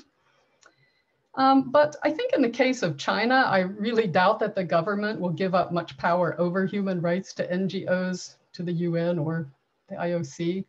If human rights improve heading into the 2022 Winter Games, I think it will be because the Chinese government wants to improve them for its own political purposes, not because it feels that it has been forced to improve them. And it may be really that the more important change is actually the increased public awareness of human rights issues involved in Olympic Games, because that increased public pressure and media scrutiny may have more impact on the new policies, if indeed there is any impact. But I think the area in which we might really see some change may be a more limited area, but let's not completely dismiss it. And I'm talking about the pressure on corporations, so Olympic sponsors and suppliers. And this could at least produce significant results in the area of fair labor. This is being taken very seriously in Tokyo, even though the requirements for that are written much more strongly into the host city contract for the next Olympic Games, not this one. Tokyo is being sort of proactive in that respect. As John pointed out, the Sport Business Alliance is becoming, it's a tighter alliance. They're more tightly intertwined. They're becoming more wealthy and probably more powerful and influential globally. So maybe the dynamic we should really be considering is whether the new model for event management will produce new business practices among corporations. Maybe that might influence governments indirectly rather than directly. And thank you, that's the end of my talk. Great, thank you, Susan. We can all return to the screen and open for questions. We have two for John, and I have a couple myself, but maybe we can start with the ones from the audience. There was one that was retracted on why we're not discussing the 2010 Youth Games in Singapore. And the simple reason for that was economy of the topic and time.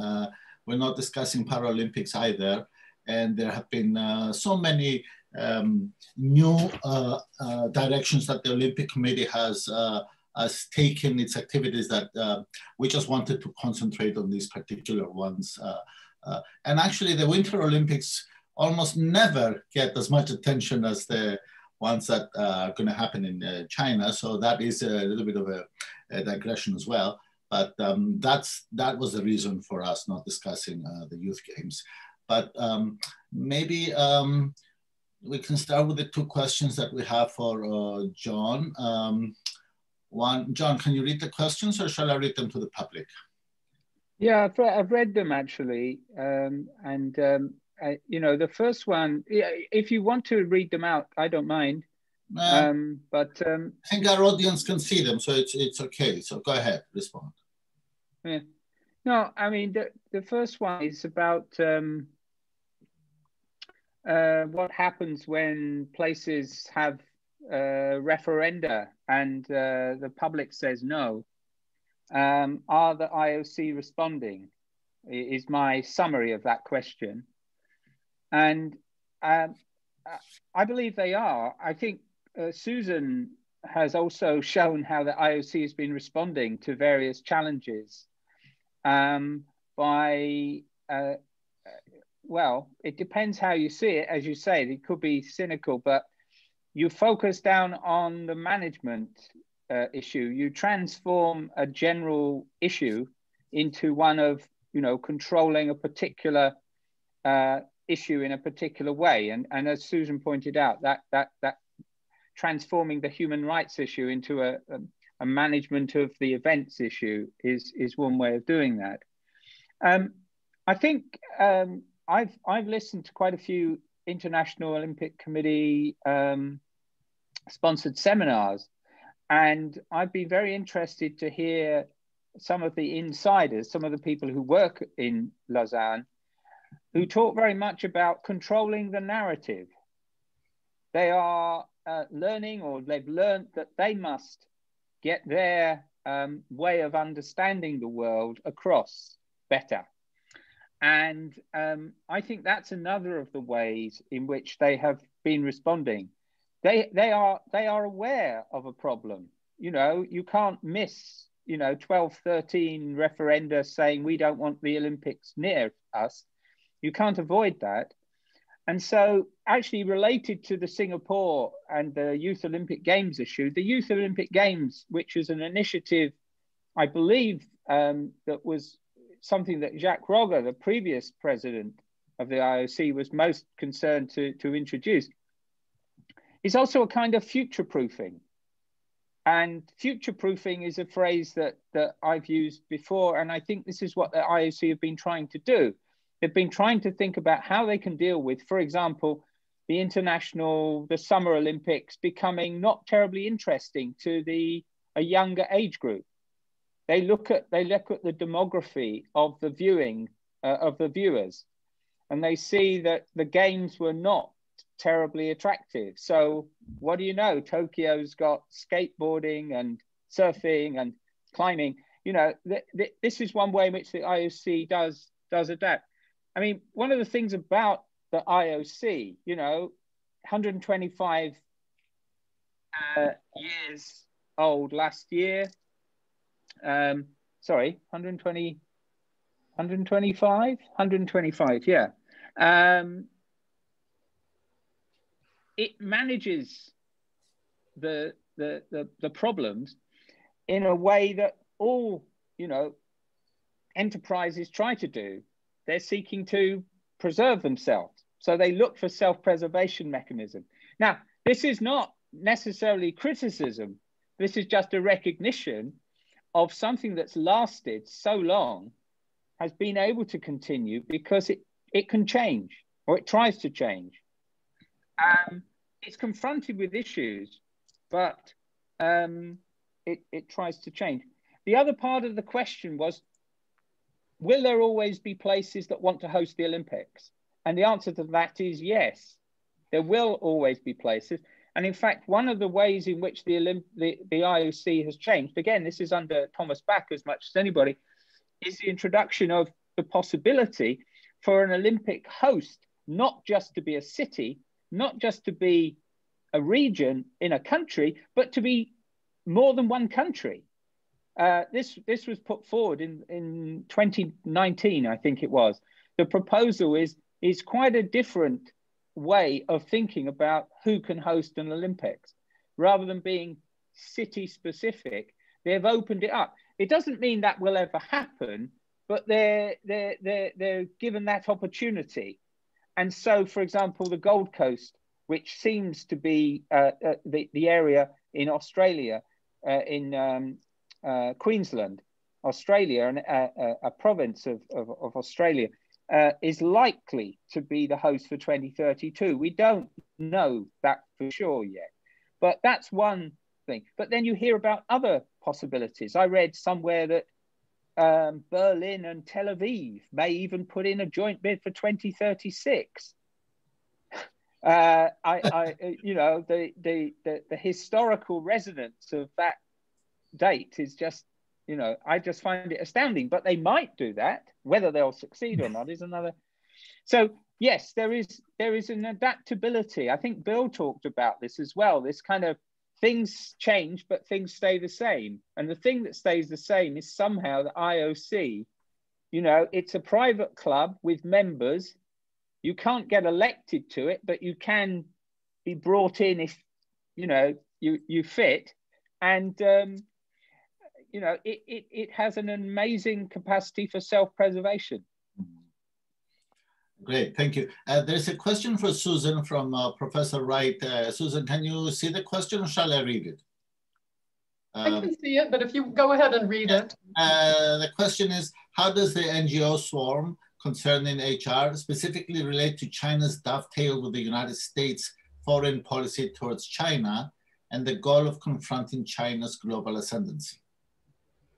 Yeah, I think that's a really thought-provoking question in comparison with 2008. In 2008, Bush was president. He was rather pro-China. I mean, he was regarded as sort of friendly towards China. He really used those Olympic Games well to, I think, promote, you know, a friendly perception of a friendly relationship between the U.S. and China. He became the first US president to attend an opening ceremony outside the US when he attended those opening ceremonies. And so the tenor of that Games was really friendship between China and the US. And I was a US Fulbright scholar in that year, so I did have interactions with the US Embassy. And I know that they were not happy with all the negative criticism of China in the media. And, you know, that was just not what they wanted to happen.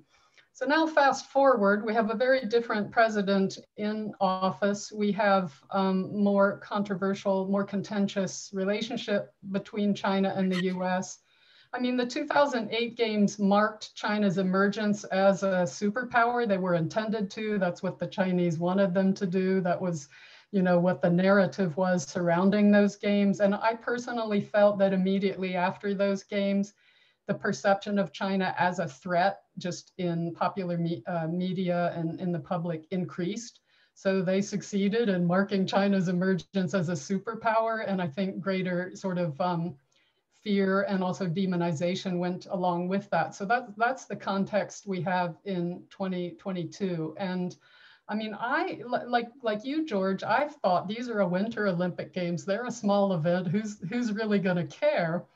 And I've been shocked at the level of attention to the political issues in China surrounding this, which is, it's really on the level of what was happening in Beijing, surrounding Beijing 2008 by this time. I think I've already gotten more requests, for example, for interviews from journalists than I had at this time, you know, before the Games in 2008. So, it's clear that you know, there's just a lot of on all sides, from politicians in the US, probably politicians globally, NGOs.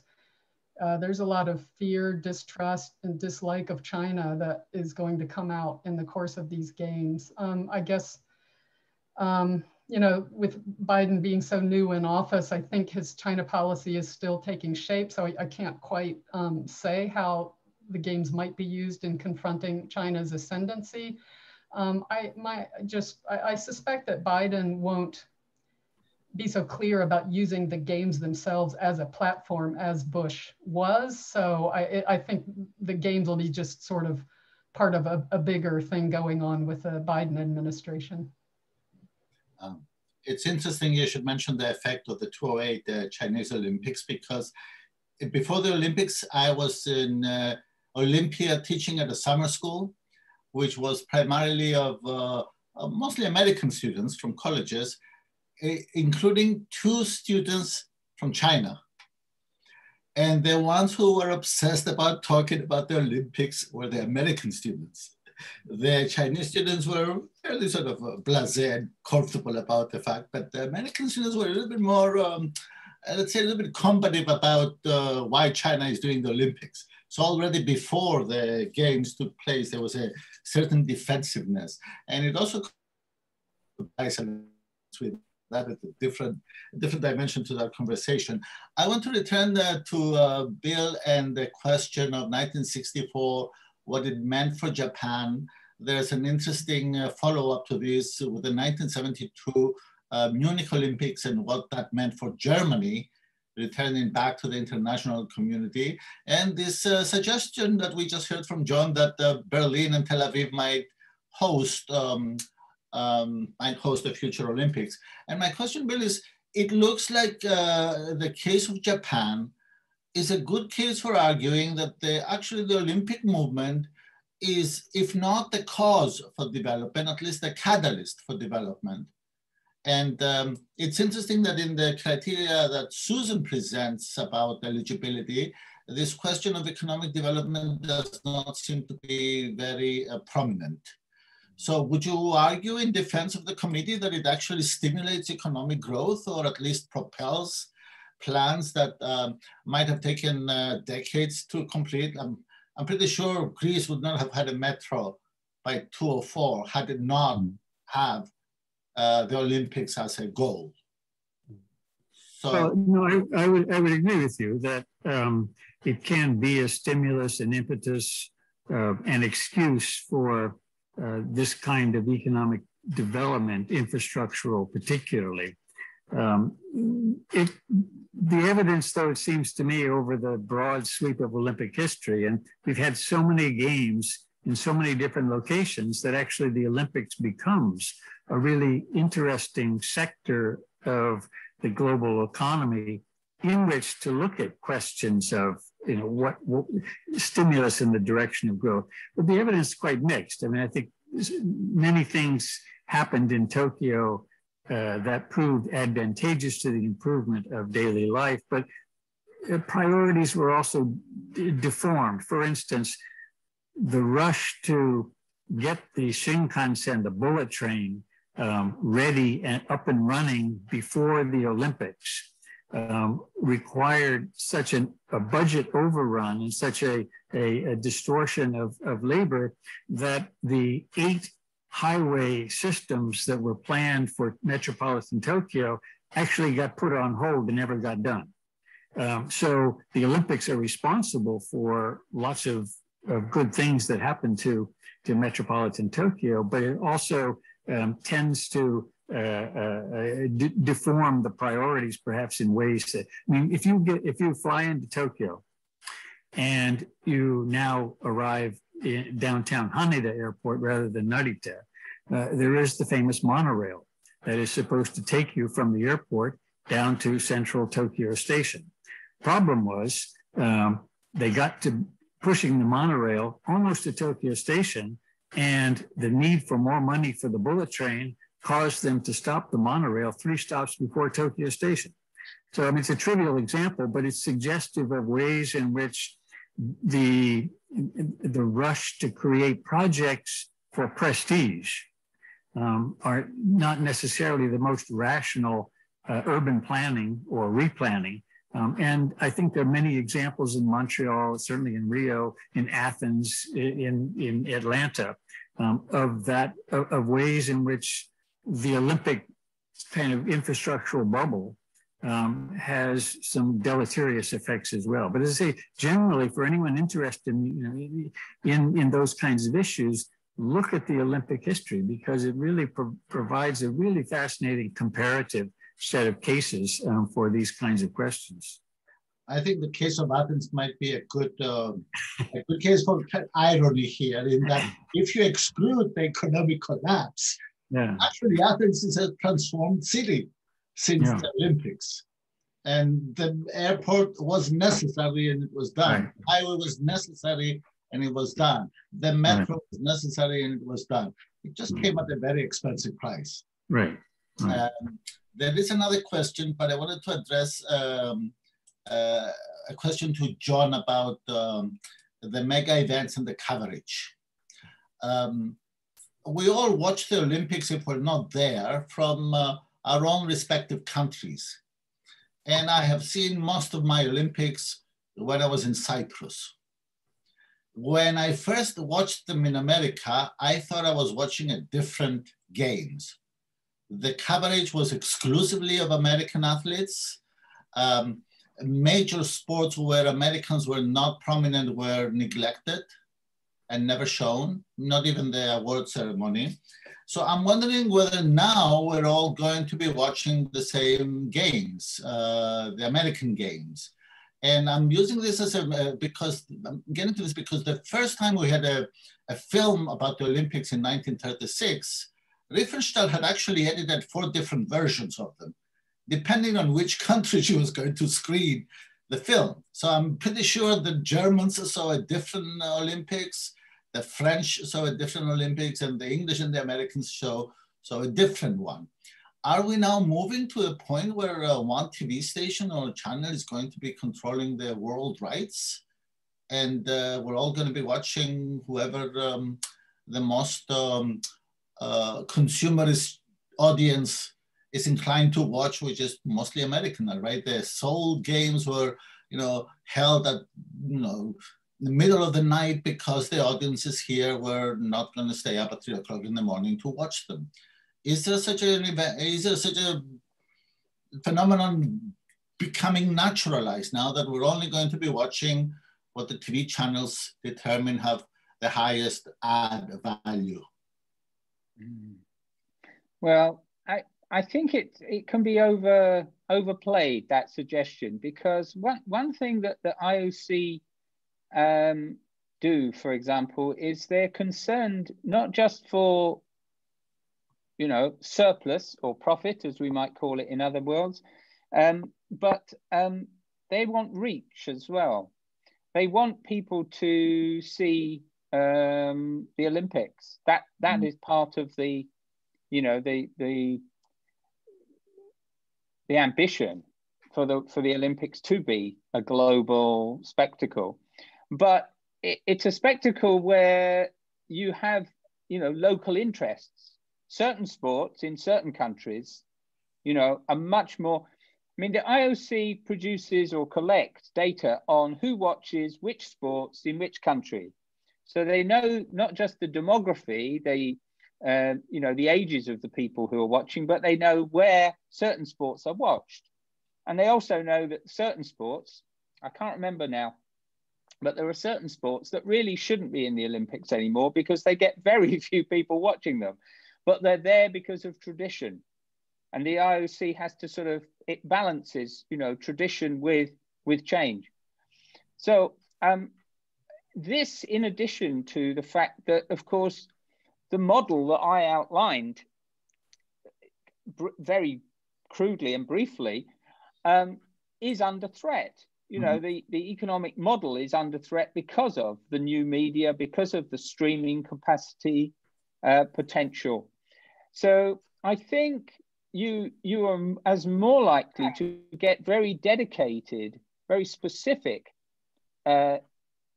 Olympics experience, a bit like you were saying about the difference between a US citizen and a Cypriot or Greek citizen.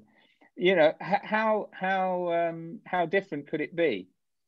So I think the danger of that isn't so great, but certainly the value or the amount of money that NBC, for example, have put into the Olympics shows what it means to them in terms of their scheduling and their preparation, for example, for the next season. Yeah. Can I add something to that, George? Yes, please, go ahead.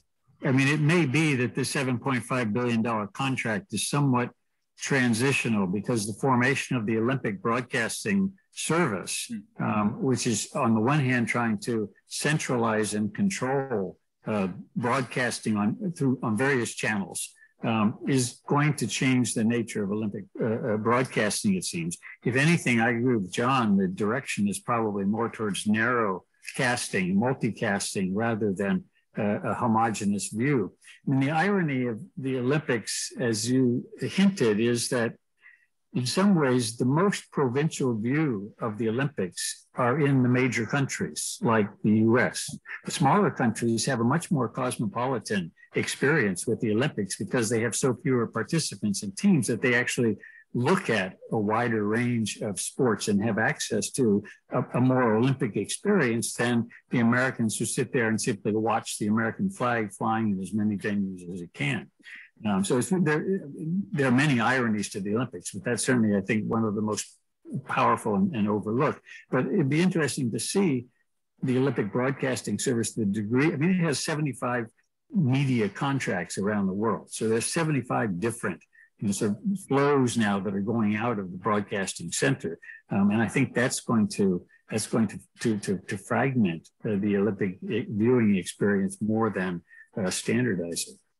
I think in this case, fragmentation is a good thing. And you actually hit the nail on the head when you said I felt that the American Olympics I was watching were it was so much more poor in terms of what I was watching in Cyprus, and it's what I call the dilemma of the parochialism of the center. Yeah, right. Very I had a different question that had to do with this health issue that we're dealing with now.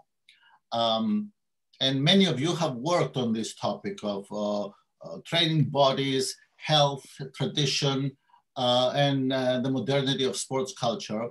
In the class, we covered a rather polemical text by Galen, where he accuses athletes, professional athletes, of being like pigs, that they don't really have any minds, that they destroy their bodies. And essentially he's targeting a particular professional class of athletes in late antiquity that are there to make, basically win the game and make money. And the tension between professional doctors like him and trainers. And I find that this tension is still operating within the university as I ask my own students, whether there is a difference between the advice they get from their trainers and their doctors. And would you say that now, I think both of you, I mean, a number of you, but I think Susan more touched on this question of, are we having economic interest trump health issues in Tokyo particularly? Are we still sort of in this question of we need to put up the spectacle no matter what? I think one of the American gymnasts was saying, I am going no matter what. And that no matter what is quite a big no matter. I mean, that means nothing matters other than athletics. And I'm wondering if there is a way for us to revisit this question broadly, not just for the Olympics, but also in the ways that athletics affect body perceptions, anorexia, all sorts of other health issues that are the result of athletic engagement, not the other way around. We tend to think of athletic education as a health enhancing activity, but it also carries a lot of risks. And I'm wondering if you have any kind of... It's just one of the, again, another of those enduring ironies of the Olympics and Olympism. Elite sports is bad for your body. I mean, it is. I mean, almost all the time.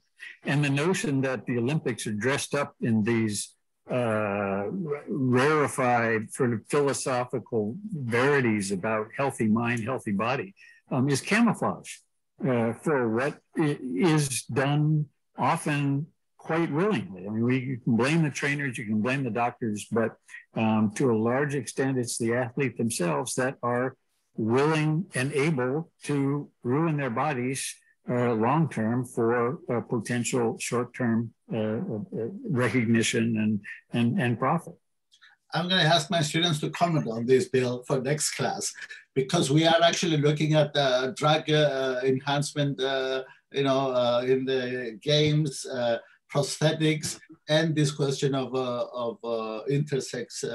Well, I hate to say it, but that's as true for Yale sports as it is for Olympic sports. You ask Yale athletes what they have put their bodies through since they were 8 years old, and it's an alarming medical report from most of the recruited athletes at Yale. Susan, did you want to comment on this? Or, Yeah, I'd just like to comment on a more narrow angle, because I've been doing research on mass gatherings and pandemics. And, actually, despite like all the panic and the perception that huge numbers of mass gatherings are acting as super spreader events, we have like almost no good scientific evidence that mass gatherings, like especially spectator sports, have sparked any outbreaks of COVID or any outbreaks of anything ever.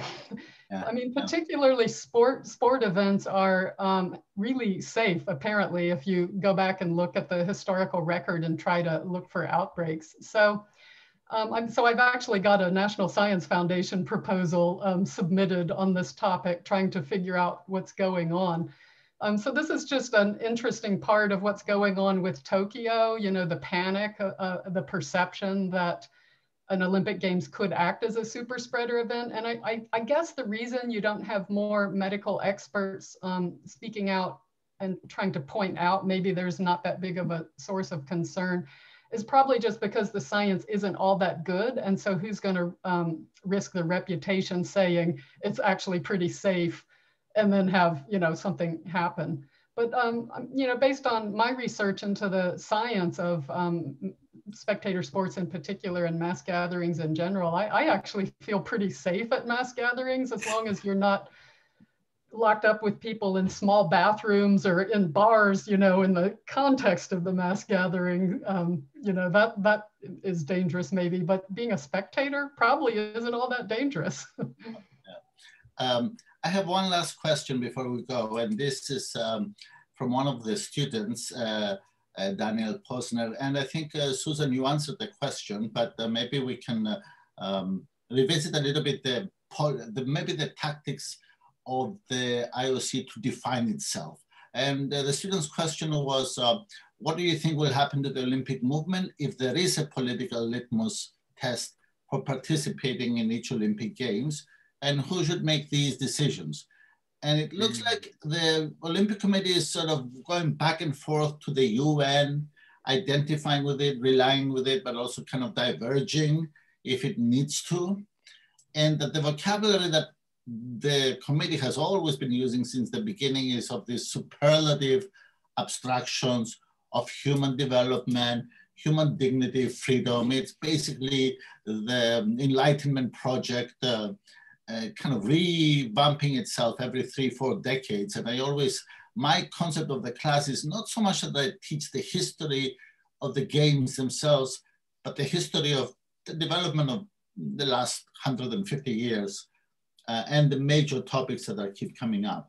And it seems to me that the committee is, well, the movement, I should say, not the committee because it's a different aspect of the whole picture, is that it employs these vague superlative terms that resist any kind of definition and therefore can allow for all sorts of variations in policy, but also in some ways for it to be vulnerable to criticism for which it may not be entirely responsible for.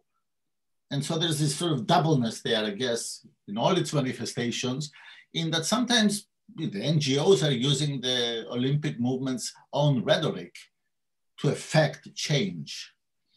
Now, I'm not quite sure if they will ever come to an agreement what human dignity is, but it sounds like a very inspiring concept, right? It's just a problem of how each culture comes to define it. But what are maybe some final words on how the movement might move on or not? Because I have read opinions out there that say maybe we should just stop the Olympics. What's the whole point of this charade of internationalism? What do you guys make of this most extreme statement that maybe we should do away with this and just focus on championships, world championships? I don't think we will do away with it because really powerful people and organizations and corporations really want them to happen because they serve so many interests of these governments, host cities, mayors, national heads of state, CEOs of corporations. Really, it's the CEOs of corporations, in my opinion, that are sort of driving the continued growth of the Olympic Games. I mean, in Beijing, there were about 100 national heads of state that were present for the opening ceremonies. And that's probably a record-setting number. But the estimated number of CEOs of major corporations that were there for the opening ceremonies was about 1,000 or more. Wow.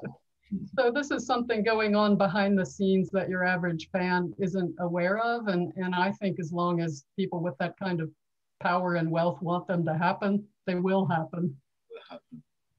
Bill, any final closing comments? No, but actually the question at the very beginning about why not the Youth Olympic Games, I mean, obviously we can't handle everything in the session, but it does raise the question of thinking beyond the box and imagining, there are proposals to have a permanent Olympic site to avoid this question of hosting. But there are other ways of thinking about Olympic futures that are probably beyond the entrenched interests of the IOC itself. But they have succeeded in putting together a portfolio of games and game organizations, youth, world, masters, the Olympics, the Paralympics. One can imagine something other than the crude distinction between a winter and a summer Olympics. One can imagine clusters of the 33 sports, and it's hard to logistically to put on. One can imagine clusters of sports so every year, field sports or aquatic sports that would reconfigure and have youth games, the Olympics themselves, the Masters, the Paralympics in those sports maybe at the same time. So I think without acknowledging the problems and the interest, particularly the corporate interest, may pull the plug on the current model. But I think there are also some ways of reconfiguring world sporting events and championships that might be better adapted to those four pillars of the current Olympic charter.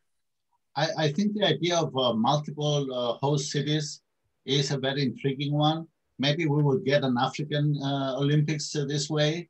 And also considering that many countries are landlocked, this may give them the chance to at least host some of the events, but not all of them, or you can distribute events that are geographically more amenable to some countries and quite forbidding to others. So I think the multiple cities idea for me is the one with the most future, at least, and it serves a little bit more egalitarian, so that we don't get these clusters. It's going to be always Australia, East Asia, and Europe, and America, North America particularly, right? Maybe once every 50 years, a Central American city, and that's it. But I think that multiple cities offers us many more opportunities. But that's one way of thinking of. Otherwise, we go back to Olympia, because the area around Olympia is in fact quite undeveloped. There's lots of space for facilities. Question is, who will pay for it? It's a gorgeous place to be there anyway. But John, any final comments? Yeah.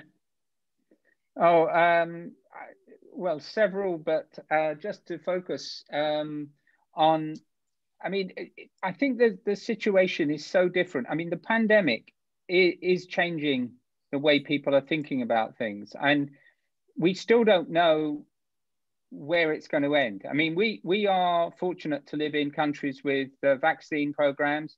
I mean, Bill pointed out the bizarre situation in Japan, where they've got lots of vaccine, but they're not rolling it out. And, you know, the reason why it could be a super spreader is the way in which, if they go ahead with it, it could impact on the Japanese population, which is in a way my concern, specifically about this particular Olympics.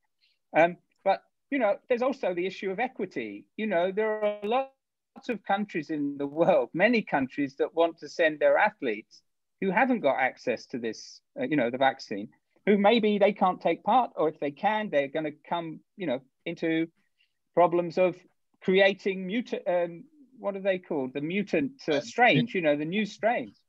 So there's a very specific issue about this particular Olympics. And I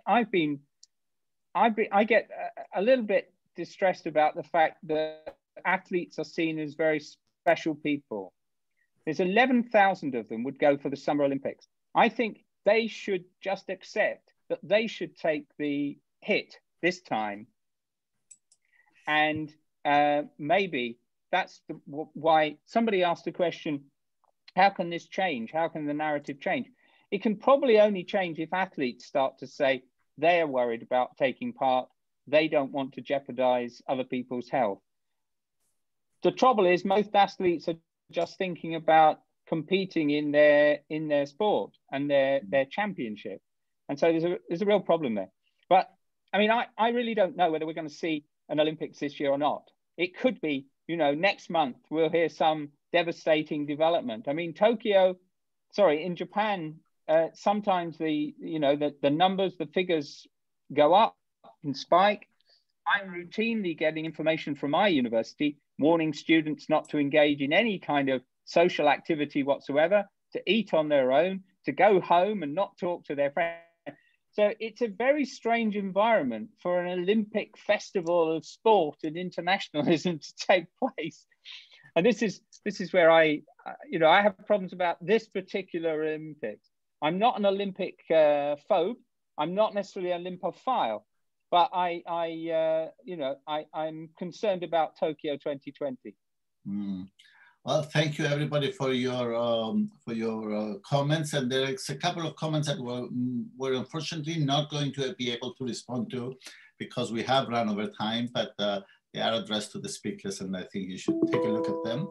And thanks to our audience for attending and following us today. You've been most generous, and thank you to the three distinguished speakers here that have made this event, this wonderful conversation that we have been having for the last 2 hours. So goodbye to everybody.